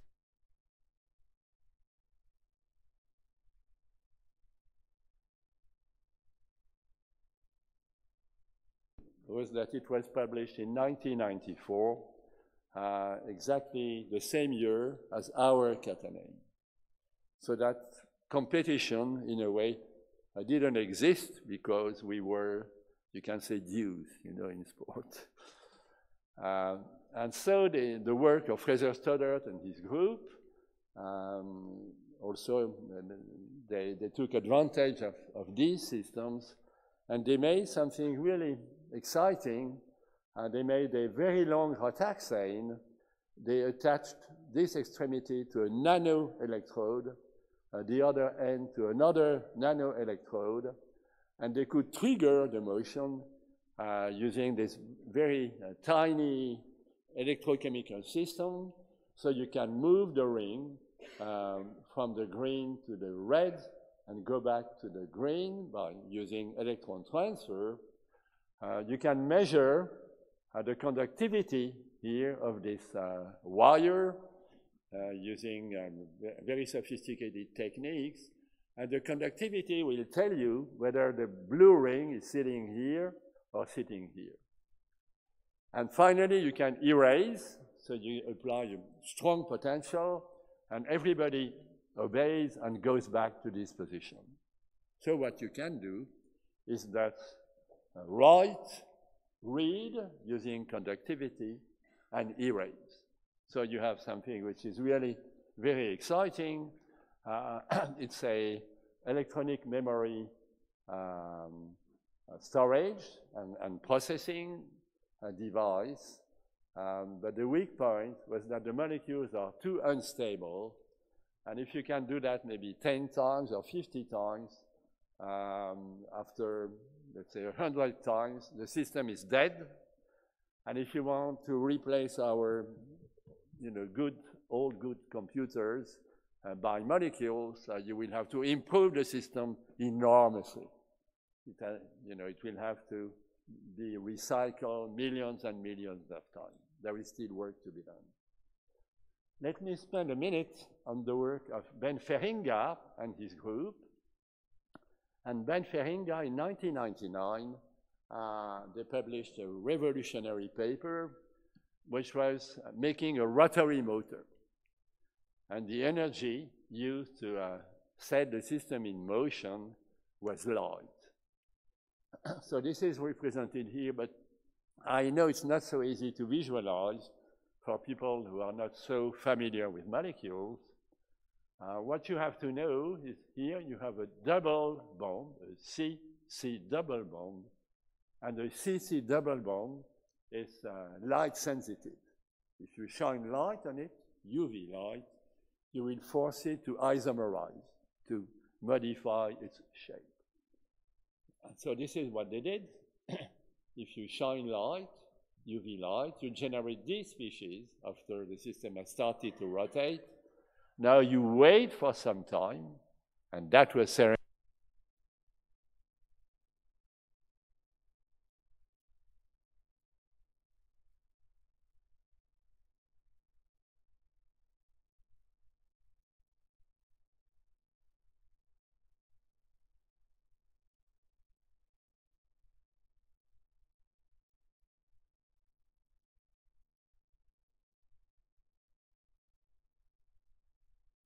Light energy again, so you shine light, UV light, and you continue, the motion will continue, so it rotates, you are here, and now you heat a little bit, and you go back to the starting point. Yeah, sorry. And so they published a beautiful video on the internet, which is exactly what I described, and it's probably easier to visualize the process. So we have 4 signals, one which is thermal, the second photochemical, the third thermal, the fourth photochemical, etc. Thermal, it's very easy to recognize heating here. And when it is a photochemical step, you will see a big flash of light. So let's start. So it rotates, flash of light, thermal, flash of light, thermal. And we are back at the starting point, and we can do that. So at the beginning, in 𝐵𝐞𝐻𝐻𝐿's group, they were working in the range of hours. So the first system, I think, required something like 6 or 7 hours to perform a complete round. And nowadays, they are in the microsecond or even sub-microsecond time scale, which shows that you can improve those systems in a very spectacular way. So let me talk about a system which we started to work on 20 years ago, a bit more than 20 years ago. We were dreaming of artificial muscles at the nanoscale, a nano artificial muscle. And so the principle, it's more than the principle. The principle, nevertheless, is described here. You have a rotaxane dimer. So you see that you have a rotaxane here, a very simple rotaxane here, another very simple rotaxane here, and now you interconnect both, and you obtain this dimer. So what you generate is something with two fragments which are able to glide along one another. And this is very similar to natural muscles. If you think of our muscles, or all the mammals' muscles, you have filaments gliding along one another, actin and myosin, but we have no time to talk about that. And so this is what we could clearly demonstrate. I must say that the chemistry is very complex, and it is deliberately that I prefer not to show the complete molecular systems. But it goes from 8 nanometers to 6 nanometers, and to a large extent, it inspired many groups who are now working on artificial muscles and nanomuscles. Another system, which is much more recent, is that of molecular compressors. And we were inspired by biology again. And in biology, you have chaperones which are huge enzymes with a hollow part. And when proteins are denatured, you know, again, nature is very ecological. When proteins are denatured, they are not thrown away. They are cured, they are repaired.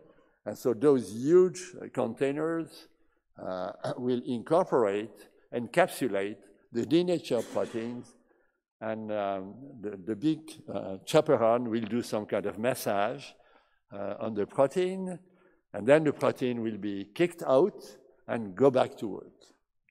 And so this is some kind of a compressor. And just to show you very, very briefly, we made a 4-rotaxane, relatively complex, with 2 plates here. So these plates are porphyrins. So for chemists, I'm sure that they know what porphyrins are. Very stable, square-like plates. And we can incorporate guests or small molecules in between the 2 plates.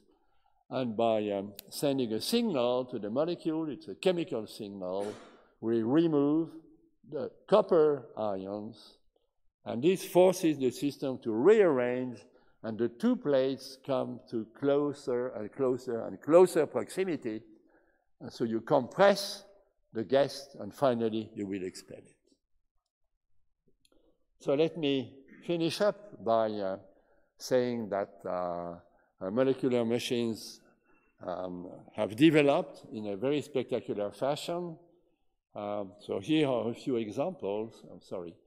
Here are a few examples, but maybe I will focus on the most spectacular examples which have been proposed by David Lee and his group. So David Lee, he is clearly one of the most productive group in Manchester, in the UK. So they have made compressors, molecular pumps. They have made something which is really impressive in relation to the kinesin system, which I discussed. They made a system for which a molecule can walk on a rail, and probably the most impressive system is that of mimicking the ribosome. And you know that the ribosome is probably the most complex enzyme that we do not fully understand as yet. But the ribosome is able to make proteins, so to assemble amino acids in a very precise way. And so they could show that using a very complex rotaxane, they can assemble, they can make a small peptide in a fully controlled fashion. It's only the beginning, of course. I mean, it's a tripeptide, but this is really spectacular. So let me finish up. So this is the second time I say finish up, I'm sorry. Let me continue by saying that what I spoke about is a team, it's a teamwork. So again, in the French system, there is something which is really nice, I believe. So the people with bold letters have been, permanent members of our group. All of them were very good friends. And so they were really the core of the group. They were supervising students or co-supervising students, co-supervising postdocs. And so I would like to thank them very warmly. Also my thanks will go to the PhD students and postdocs who participated in this work. So this is more for the people with an orientation towards dynamic systems, molecular machines, molecular motors. The field was started by 𝐷𝐢 and the muscle, so that was the work of Christian Dietrich Büchecker and Maria Consuelo Jiménez, cello, who devoted 2 years of her life working basically day and night on this project. And so all these people had a very important contribution. This is for the compressor. And finally, I would like to thank my university, the CNRS. I would like also to thank Northwestern University, where I spent 3 years commuting between Strasbourg and Chicago, Evanston, after the CNRS had strongly suggested me to retire. And also, I would like to thank ISIS, the institute I joined after this retirement, my mentor and very close friend, Jean-Marie, Malcolm Green, with whom I learned organometallic chemistry and a lot of inorganic chemistry. He passed away very sadly 2 or 3 years ago. 2 teachers, my family, and my 2 very good friends, Fraser Stoddart and Ben Feringa. If just 3 slides, if you agree, but I can skip that. Or and so this is December 10, 2016, just after the ceremony of the Nobel Prize, with the king, the queen, and all the royal family. And so Fraser seems to be absent. I don't know why, but Ben and I are very happy. On the next slide, so the 4th member of the family, who was very familiar with Stockholm and the Nobel ceremony, Jean-Marie. And the reason why I show these pictures, maybe you will find that relatively funny, but we met, Fraser and I, in 1979. We first met in 1979. And I don't know why, but from the beginning, we became very good friends. So we tried to never be competitors. And we were even telling each other, we are starting this project. We hope you are not working on the same project. And that was really great. And Ben, I met him in 1988. He was also a good friend, not as close as Fraser Stoddart. With Fraser, our families knew each other very well. We sent our kid to the Stoddart family when he was 18 or so, in order for him to improve his English. And Fraser and Norma, his wife, sent her daughter to France to spend a month in our family to improve her French. But that was a disaster, because, we could speak English, of course. She was very happy to speak English. And she was spending her time telling us, don't tell Dad, don't tell my dad. That. And this is after the ceremony with my family, our son and his wife, and Anneli was the lady who was with us for 10 days or 12 days guiding us and guiding me, telling me, Jean-Pierre, now you have to go to this place, now you will visit this high school, I will wait for you, etc. So she was extremely useful, of course, and I think if she had not been helping us, I would still be in Stockholm, looking for my way. A few final remarks, and then I'm finished, I promise. So I just would like to, to give some advice to young scientists who plan to become independent and to start their own group. The novelty is the most important thing, no doubt. It's also very important to interact, and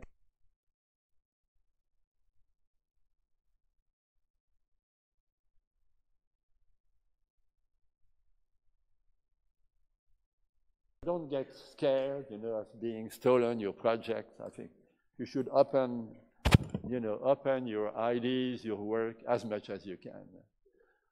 In a group like mine, many times, we had PhD students having very good ideas, new ideas, and so I think, generating ideas is not especially for the boss, but it's for all the members of the group. So if somebody has a good idea, he or she will come to you, will discuss with his or her friends, and that can be very, very productive. Of course, this is our case, jumping from a field in which you feel very comfortable to another field which you are not so happy with or not so familiar with, can be extremely beneficial. And I think our group, this is probably the best example of this statement.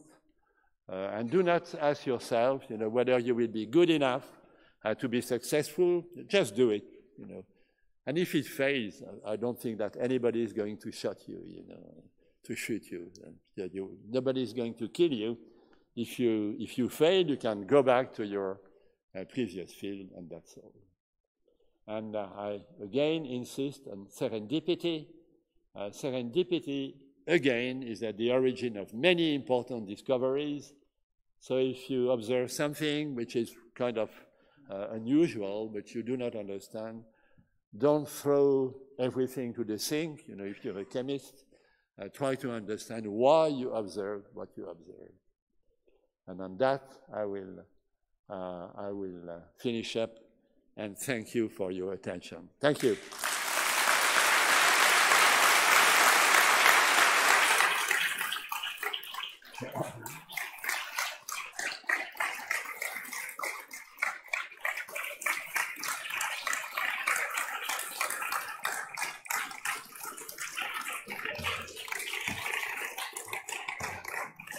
Va urma un scurt dialog de 15-20 de minute cu domnul profesor și în cadrul acestui dialog vom putea lua și întrebări din sală despre teme legate de educație, teme legate de cercetare și altele asemenea. Cred că va fi tot atât de interesant precum partea de chimie. Jean-Pierre, on va faire un petit dialogue.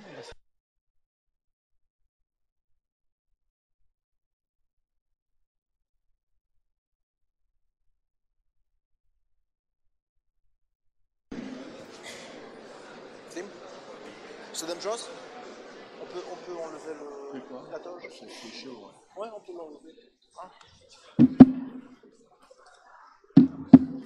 Donc j'étais pas assez prêt. Non, non, c'était bien, c'était bien. Ça va.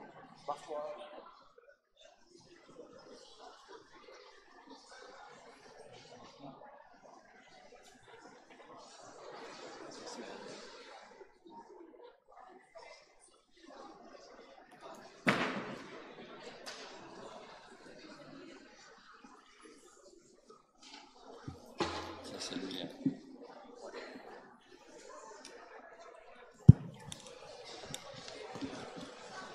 Il va falloir prendre les micros. Tehnica funcționează? Da?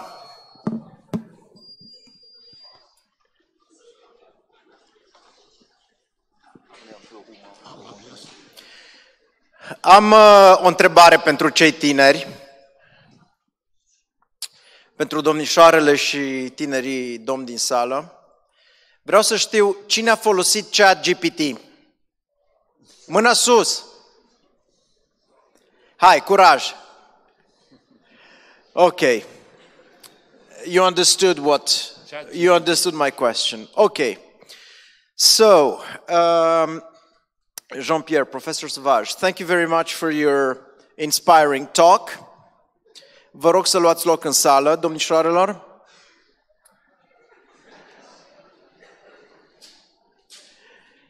So, thank you very much for your talk. I have a very simple question to start with. Will artificial intelligence eliminate human stupidity? Because, you know, Einstein said two things. He said he said many things, but he said that human stupidity and the universe are infinite. And about the universe, I'm not even sure. So, will artificial intelligence eliminate human stupidity?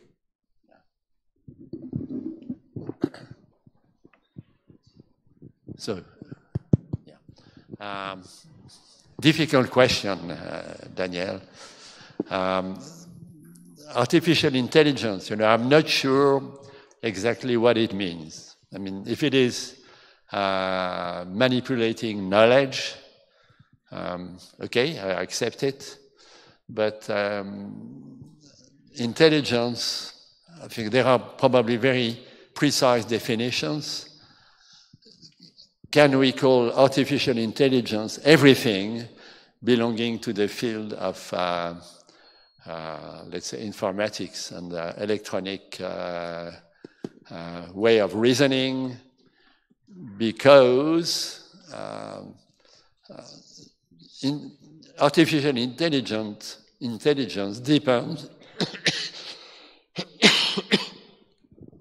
depends on what we have provided to the machine, what we have to provide it to the softwares.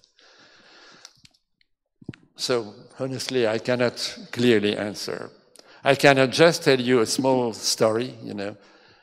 In Japan, there is a very nice meeting every year, which is the Hope meeting, bringing together, you know, supposedly great scientists and younger scientists. And I participated in that in 2017, 1 year after the Nobel Prize. And the last session was about artificial intelligence. And we were 6 Nobel Prizes on the stage. And the journalist, you know, who was very good and very professional, asked us, so do you believe that one day the Nobel Prize will be given to artificial intelligence? And we had to vote. So we couldn't say, I don't know, contrary to what I'm doing now. We couldn't say, I don't know. And so there was a vote, and there were 3 Nobel laureates thinking that, yes, one day the Nobel Prize will go to artificial intelligence, and 3 others who were totally disagreeing. So today, if I have, you know, to give my personal opinion, I think, yes, you know, I would say that artificial intelligence will receive a Nobel Prize one day. Thank you. The next question that I would like to ask is the following. If you had not been a chemist, if you had not been a scientist, what else do you think you would have liked to be, you would have been, or you could have been? I must say, you know, since the age of 16 or so, I knew that I wanted to become a scientist and to be involved in mostly in research. But before that, I think I was also very much interested in music. My biological father was at its time, you know, a well-recognized composer and musician, and that had probably some influence. And I started to learn the piano at the age of 9, and I loved it. But for some reason, you know, we were moving all the time with my family. I could never get, you know, a stable place where I could learn more the piano. So, but music, I was still very much attracted by music. But your chemistry is very much artistic. It has to do with art. It's a kind of molecular art, isn't it? Yeah, I fully agree on that. Yeah, yes. And deliberately, you know, some people may criticize, may argue. So what is the point, you know, in making beautiful molecules? But you are also very concerned, you know. If I look at what you have done yourself at your work, you know, you have also done very beautiful molecules without any, let's say, any direct connection to applications. But I believe we shouldn't feel guilty, you know. In many aspects in science, when the simple fact that you can do something new is a good enough reason to do it, because many years later, somebody may show up and use that. For example, a very good example is lasers. Yeah. When the laser was first invented, I think nobody ever imagined that you will use laser pointers. Yeah. And also when in construction, if you want something perfectly flat, you use lasers to make that perfectly flat. So would you agree with the statement that in science and discovery, the simple fact that the human mind can imagine and can do something is a good enough reason to do it? Yes, absolutely. Yes. I have another example which is equally surprising. Semiconductors. So do you know when semiconductors were discovered? It was Faraday, you know, a famous electrochemist in the UK in 1830. 1830. You can calculate, you know, how many years, almost centuries, you know, elapsed before applications came out. And they came out with the transistors in 1940 something. So more than a century. The touch screen. Yeah. Was invented in the 70s. Yeah. Yeah, the first examples of the touch screen. Okay, yeah. So this brings me to another question, which I think is interesting. Maybe not so interesting for the young generation, but for the scientists in the room. That is financing of research. You cannot do research if you're not well financed. You don't get financing, you can't.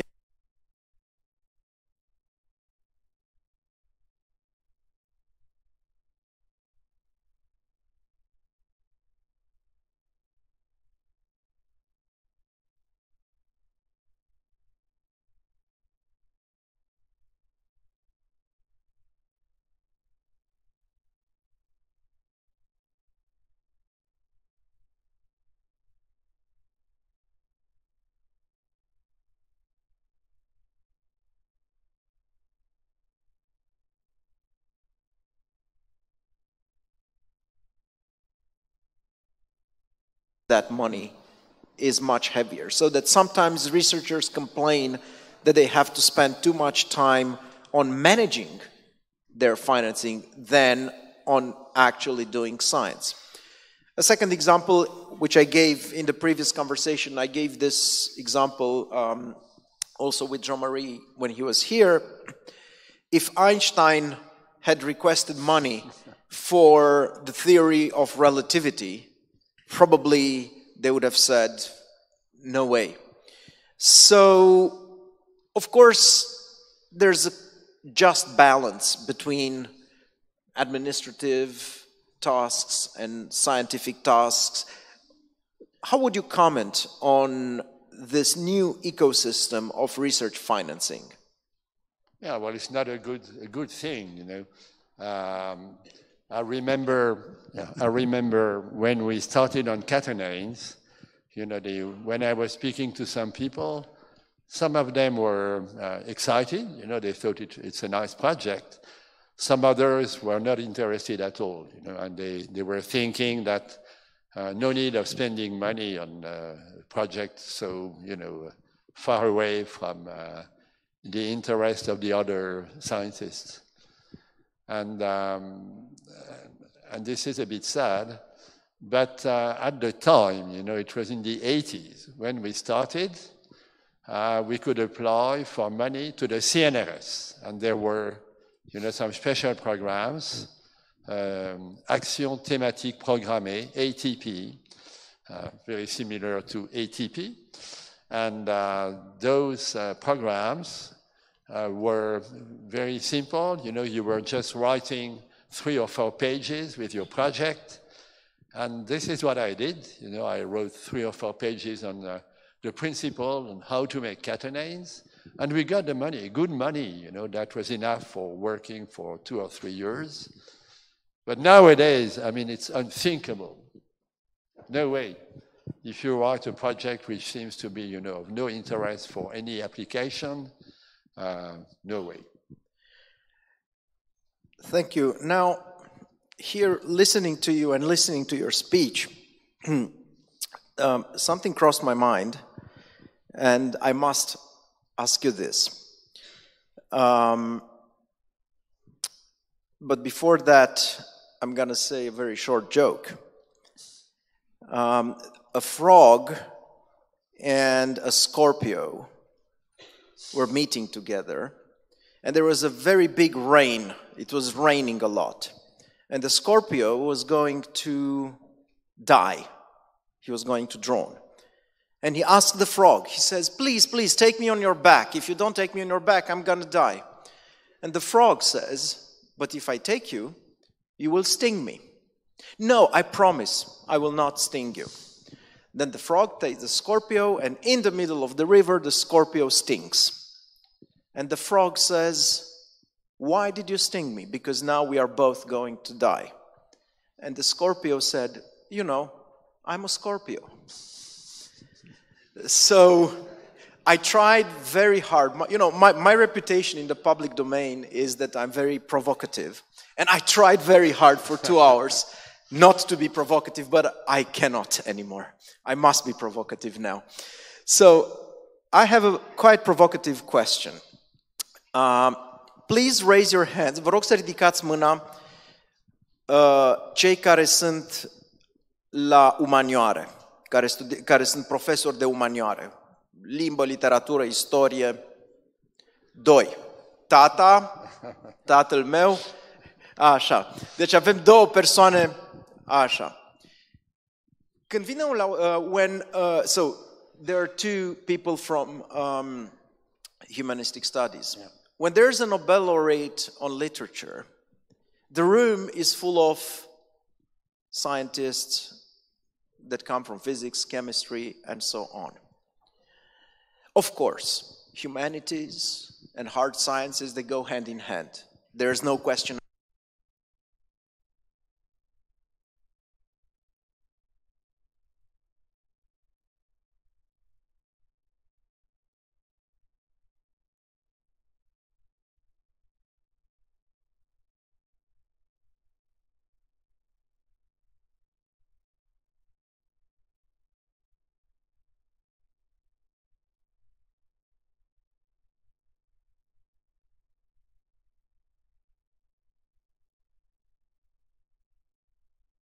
Well, it's okay, because you know Plato. I don't mean to say that there should be a tension between humanities and hard sciences.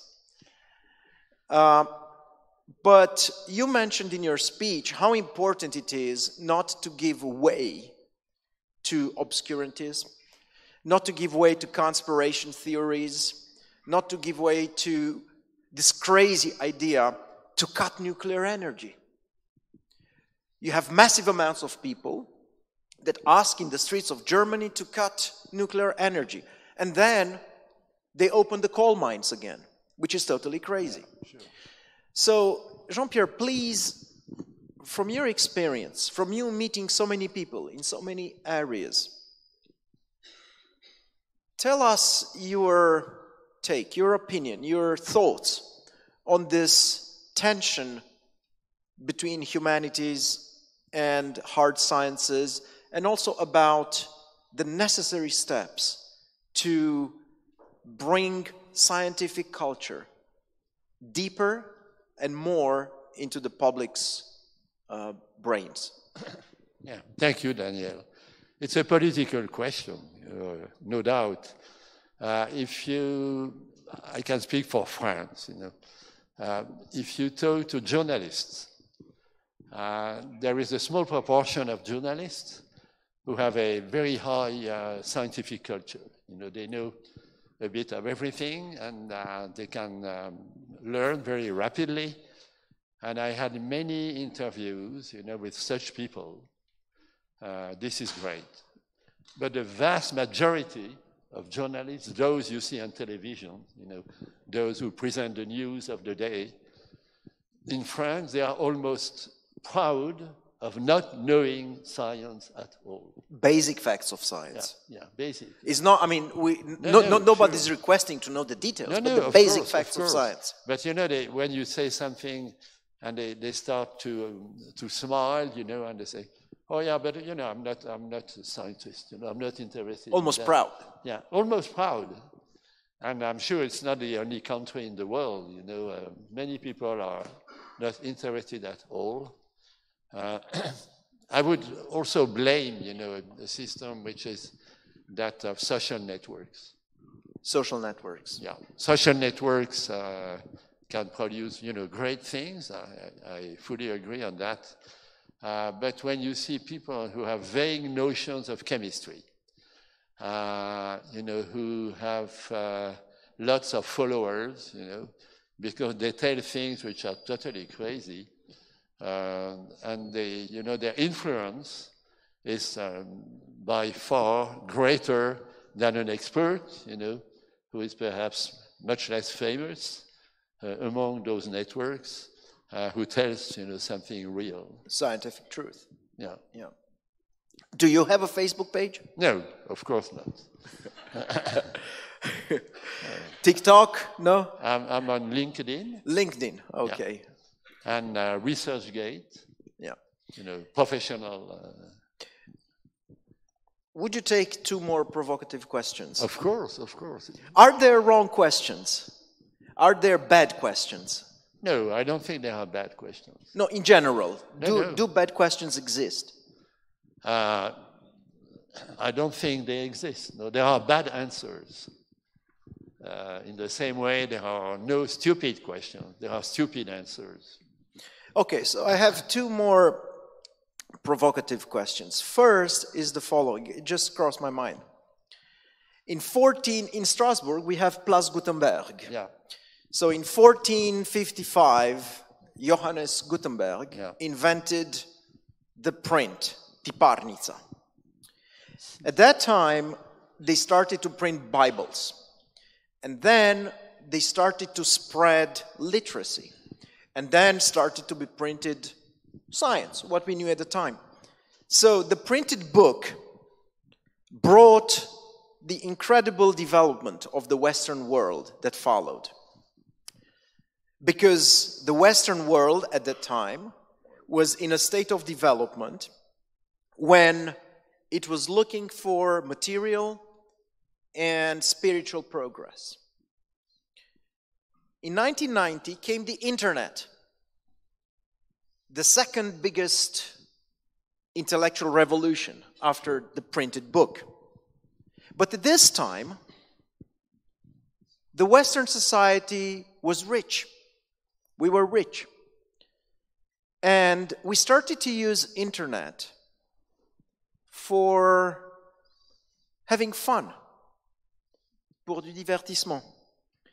And the incredible power of internet is today more used for having fun for Netflix and other kinds of fun, dear kids, rather than for knowledge. When somebody goes on the internet, in general, people go on internet much more for fun than for looking for knowledge. Now we are at the eve of the third big intellectual revolution, artificial intelligence. Could we do something that in our societies we produce a societal state of mind so that people spontaneously go and use these fantastic tools for the search of knowledge instead of, it's not bad to have fun.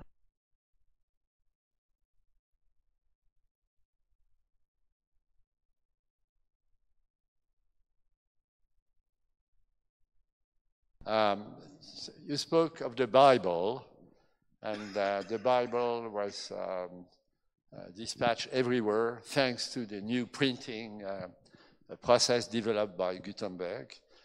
But it didn't last forever.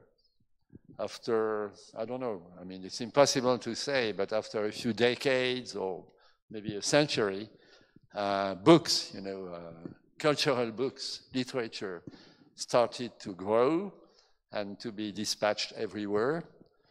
And so I'm very optimistic in a way.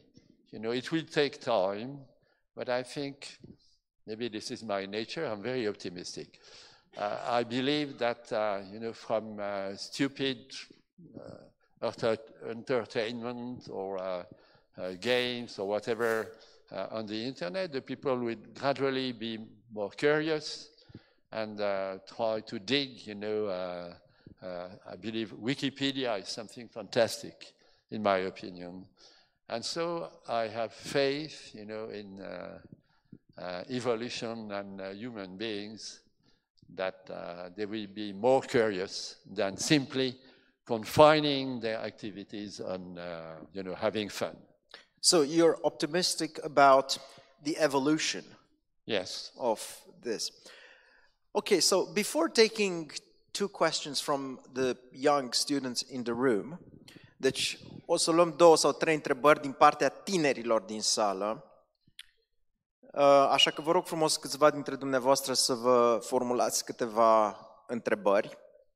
Dar înainte de asta voi mai avea un punct de discuție.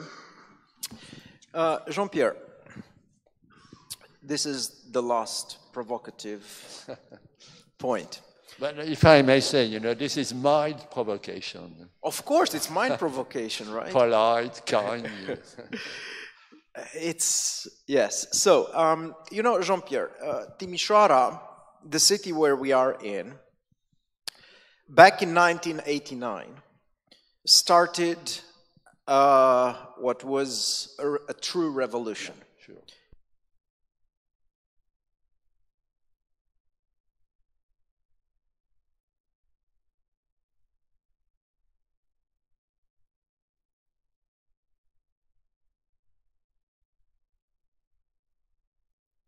Young boy when Nazism was over. Two big catastrophes of the 20th century.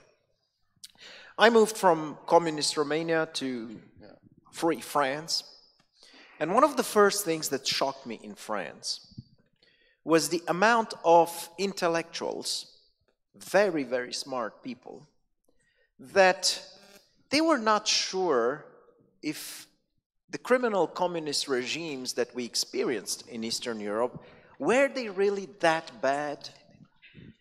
There was, so, because people did not experience that, they could not, of course, know until they saw for themselves.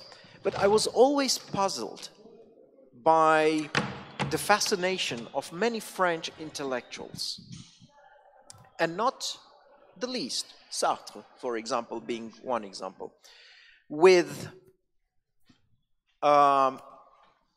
what I call and will always call the criminal communist regimes. To formulate my question in a broader sense is the following. society, in order to progress, needs a gradient. There need to be people that know more, people that know less, so that those that know less will aim to become better. There need to be successful people that are rich, others that take them as model and they work hard, they become better to be richer. So gradient is the condition of progress. Too much gradient leads to polarization. And polarization leads to conflict. So, there are 2 points on which I'd be very curious. First of all, if you could, maybe not explain, but if you could comment on this, what is very strange for us, strange fascination of French intellectual with what we experience to be a criminal communist regime, and on the balance of gradient for society in order to encourage, so that to maximize progress, to maximize the desire of people to grow, and to minimize the danger of polarizing too much our societies. Yeah, it's a very interesting problem. More than a question, it's a big problem. If you look at the French, look at them nowadays. They demonstrate almost every day. They are very violent. They are very unsatisfied. And by nature, the French is frustrated. His neighbor, has a little bit more space than himself. He will be envious. He will be jealous. I think this explains that. Also the French, because in Romanian we have mostly the French. In Romanian we have an expression, să moară cap vecinului. In Romanian we have an expression, I wish the goat of the neighbor will die too. Oh yeah, okay. In English they say, my neighbor's garden is greener than mine. The grass is greener, Yeah, the grass is greener. But the French are very special. I think they have been educated, to be opponents. And if you ask a French, in a political debate, do you believe that? No, will be the answer. No, the French are very special, honestly. It's also very difficult for me to understand, how people as clever as Sartre and others, many, many others, a generation of intellectuals, they were fascinated by criminal communism, as you say. It's an expression I fully agree with. I still do not understand. Okay, so before we end, I would like to take 2 questions from our young students from the room. Mâinile sus, cine are întrebări? 1, 2, începem cu domnișoară. Nu văd bine? Domnișoară, da? Avem un microfon? So, first of all, hello. Please introduce yourself. Where are you from? What are you doing? And most importantly, what is your goal in life? So, first of all, hello. My name is Sonia Dragan. I'm a student. I'm in high school. I'm from Timișoara. And I wanted to say that even though I don't know you personally, as it was said before, we are all people. So, I wanted to ask, how did you know that chemistry was that something for you that you were meant to dedicate your life for? Knowing that in these times, kids are told that it's too much stress to try and change something. And about the goal, I have no idea. But I would say that to learn as much as I can. So the main question is why chemistry seemed to be so attractive to me. Yes. Yeah. Oh, it's very simple. I was living in the countryside, when I was, let's say, between 14 and 18 years old. And I had a couple of friends, it was really in the countryside, in the woods, basically. And in the woods, you cannot do so much apart from, enjoying nature. And I was enjoying nature, but at the same time, I was curious.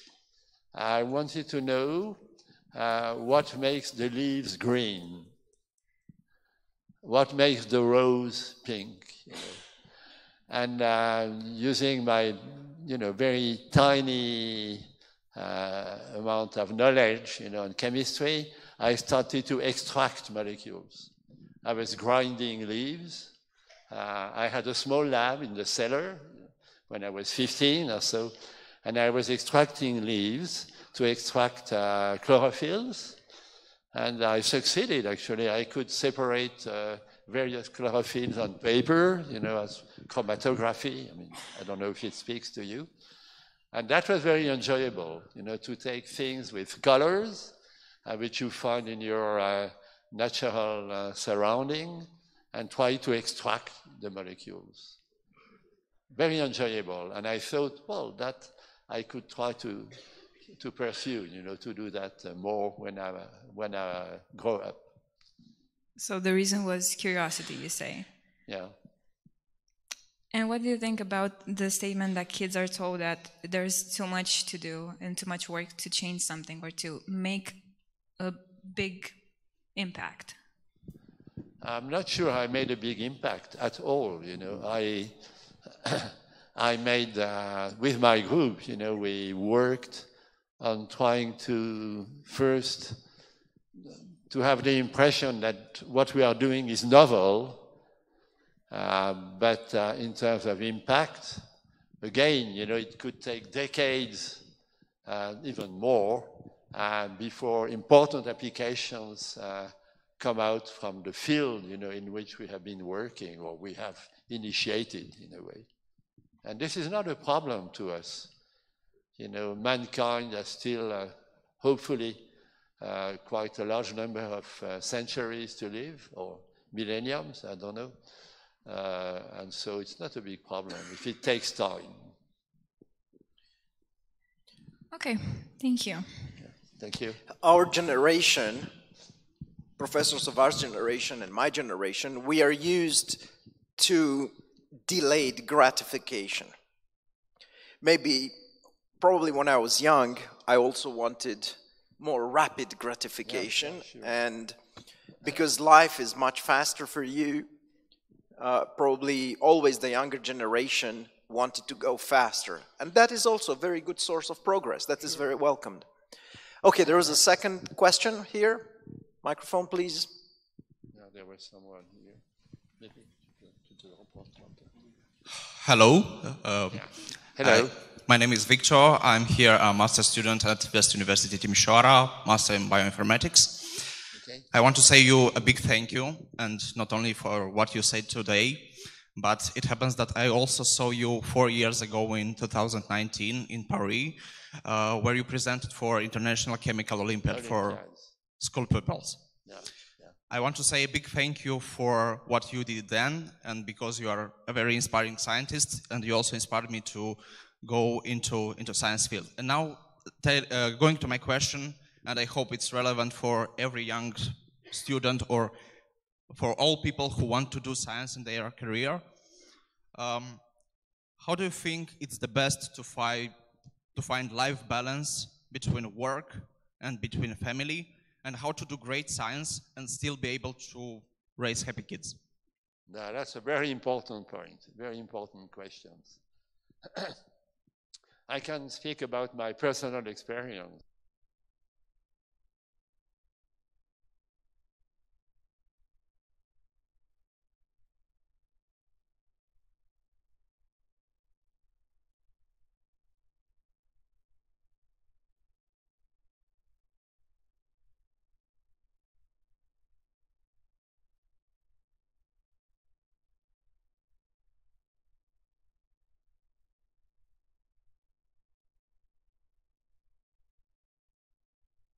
Projects of our group, and so even on vacation, I could never stop thinking or even reading science. But that was very well accepted by my wife and my kids. So they were reading or watching TV, and I was trying to read a paper, scientific paper, and that was it. But it was very well accepted. Thank you. And maybe also the last one. You said that unfortunately you didn't took any Romanian student for your PhD as a postdoc. I just want, maybe you can give an advice to the students in this room and maybe to all Romanian students. What qualities would you search for in a PhD or postdoctoral student to take him into anything? Which kind of field, you mean, research field? Or? Yeah, maybe which personal skills or what qualities do you search for in people to work with you? Yeah, I think, you know, for the people who are looking for, let's say, a good place, a good university to do studies, I think you have a very good place here. But if you want to go abroad, thanks to Europe, nowadays, I mean, you have many, many possibilities compared to the past. And so I think everybody should take advantage of that. To use Europe, there are networks now, lots of networks, good networks, not you know, toxic social networks, but good networks. And so I believe it's relatively easy for a student from Timișoara University to get, you know, an invitation to do something else abroad. And in terms of field, you know, if you are talking about field, if I had to start again, you know, my scientific life, I think I would get closer to biology. You know, biology is really fascinating, and combining chemistry, you know, the ability of chemists to make new molecules and biology can be really something great. Thank you very much. Okay, so is there one more question from a student? No, yes. Last question. Hello, I am Denisa, and I come from Anaslan. I'm a 10th grader, and I just wanted to ask real quick, but first I must say thank you for this, however you call it. I'm really a fan of talking to scientists and maybe other people in this field, mostly because I am very passionate about biology, but okay, sorry, I'm a little bit awkward. So my main question is, can you, like, sorry, I'm a little bit awkward. So most people usually just discourage you from a thing, mostly because, like, oh, you're too young to do that, or oh, you're not good at something, and the problem comes with maybe you're good at that, but like you don't have to listen to people sometimes, do you?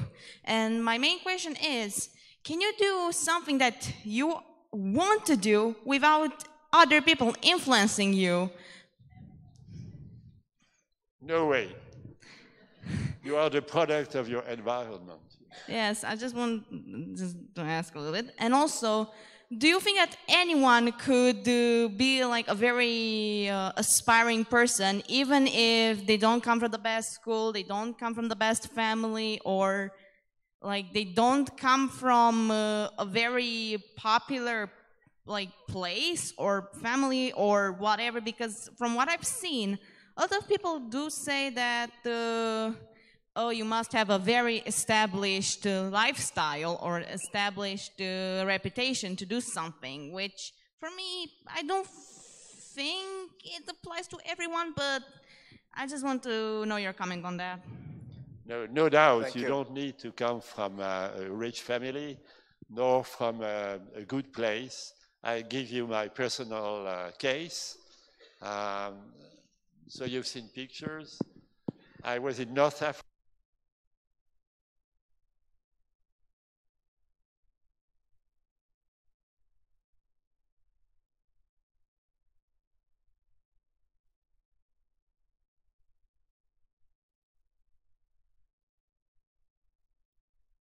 Back, and I was moving all the time.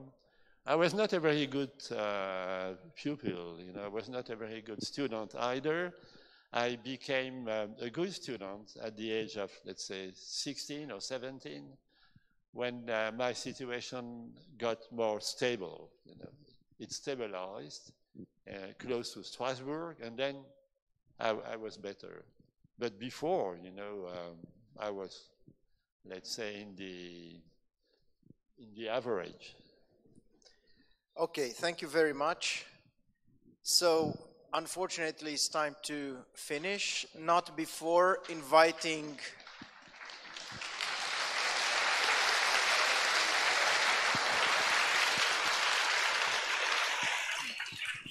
domnule rector, vă mulțumim foarte mult pentru că ne-ați oferit această fantastică posibilitate. Un cuvânt de final, vă rugăm. Thank you very much, Professor Sauvage. It's a great privilege for us to have you here, and till today you are a member of our academic community. Mulțumesc frumos domnului ministru Funeriu, mulțumesc frumos doamnelor și domnilor, dragi studenți, dragi colegi, dragi elevi. Universitatea de Vest de Timișoara, în an de Capitală Europeană a Culturii, a asumat 2 proiecte mari. La UVT, Cultura e Capitală și Nobel la UVT. Lighting up your city este sloganul Capitalei Culturale, iar noi, Universitatea de Vest din Timișoara, încercăm prin mințile luminate pe care le aducem aici să luminăm orașul prin știință, educație și cultură. Mulțumesc frumos tuturor! Și nu uitați, dragi tineri elevi, că la UVT jobul nostru este viitorul vostru.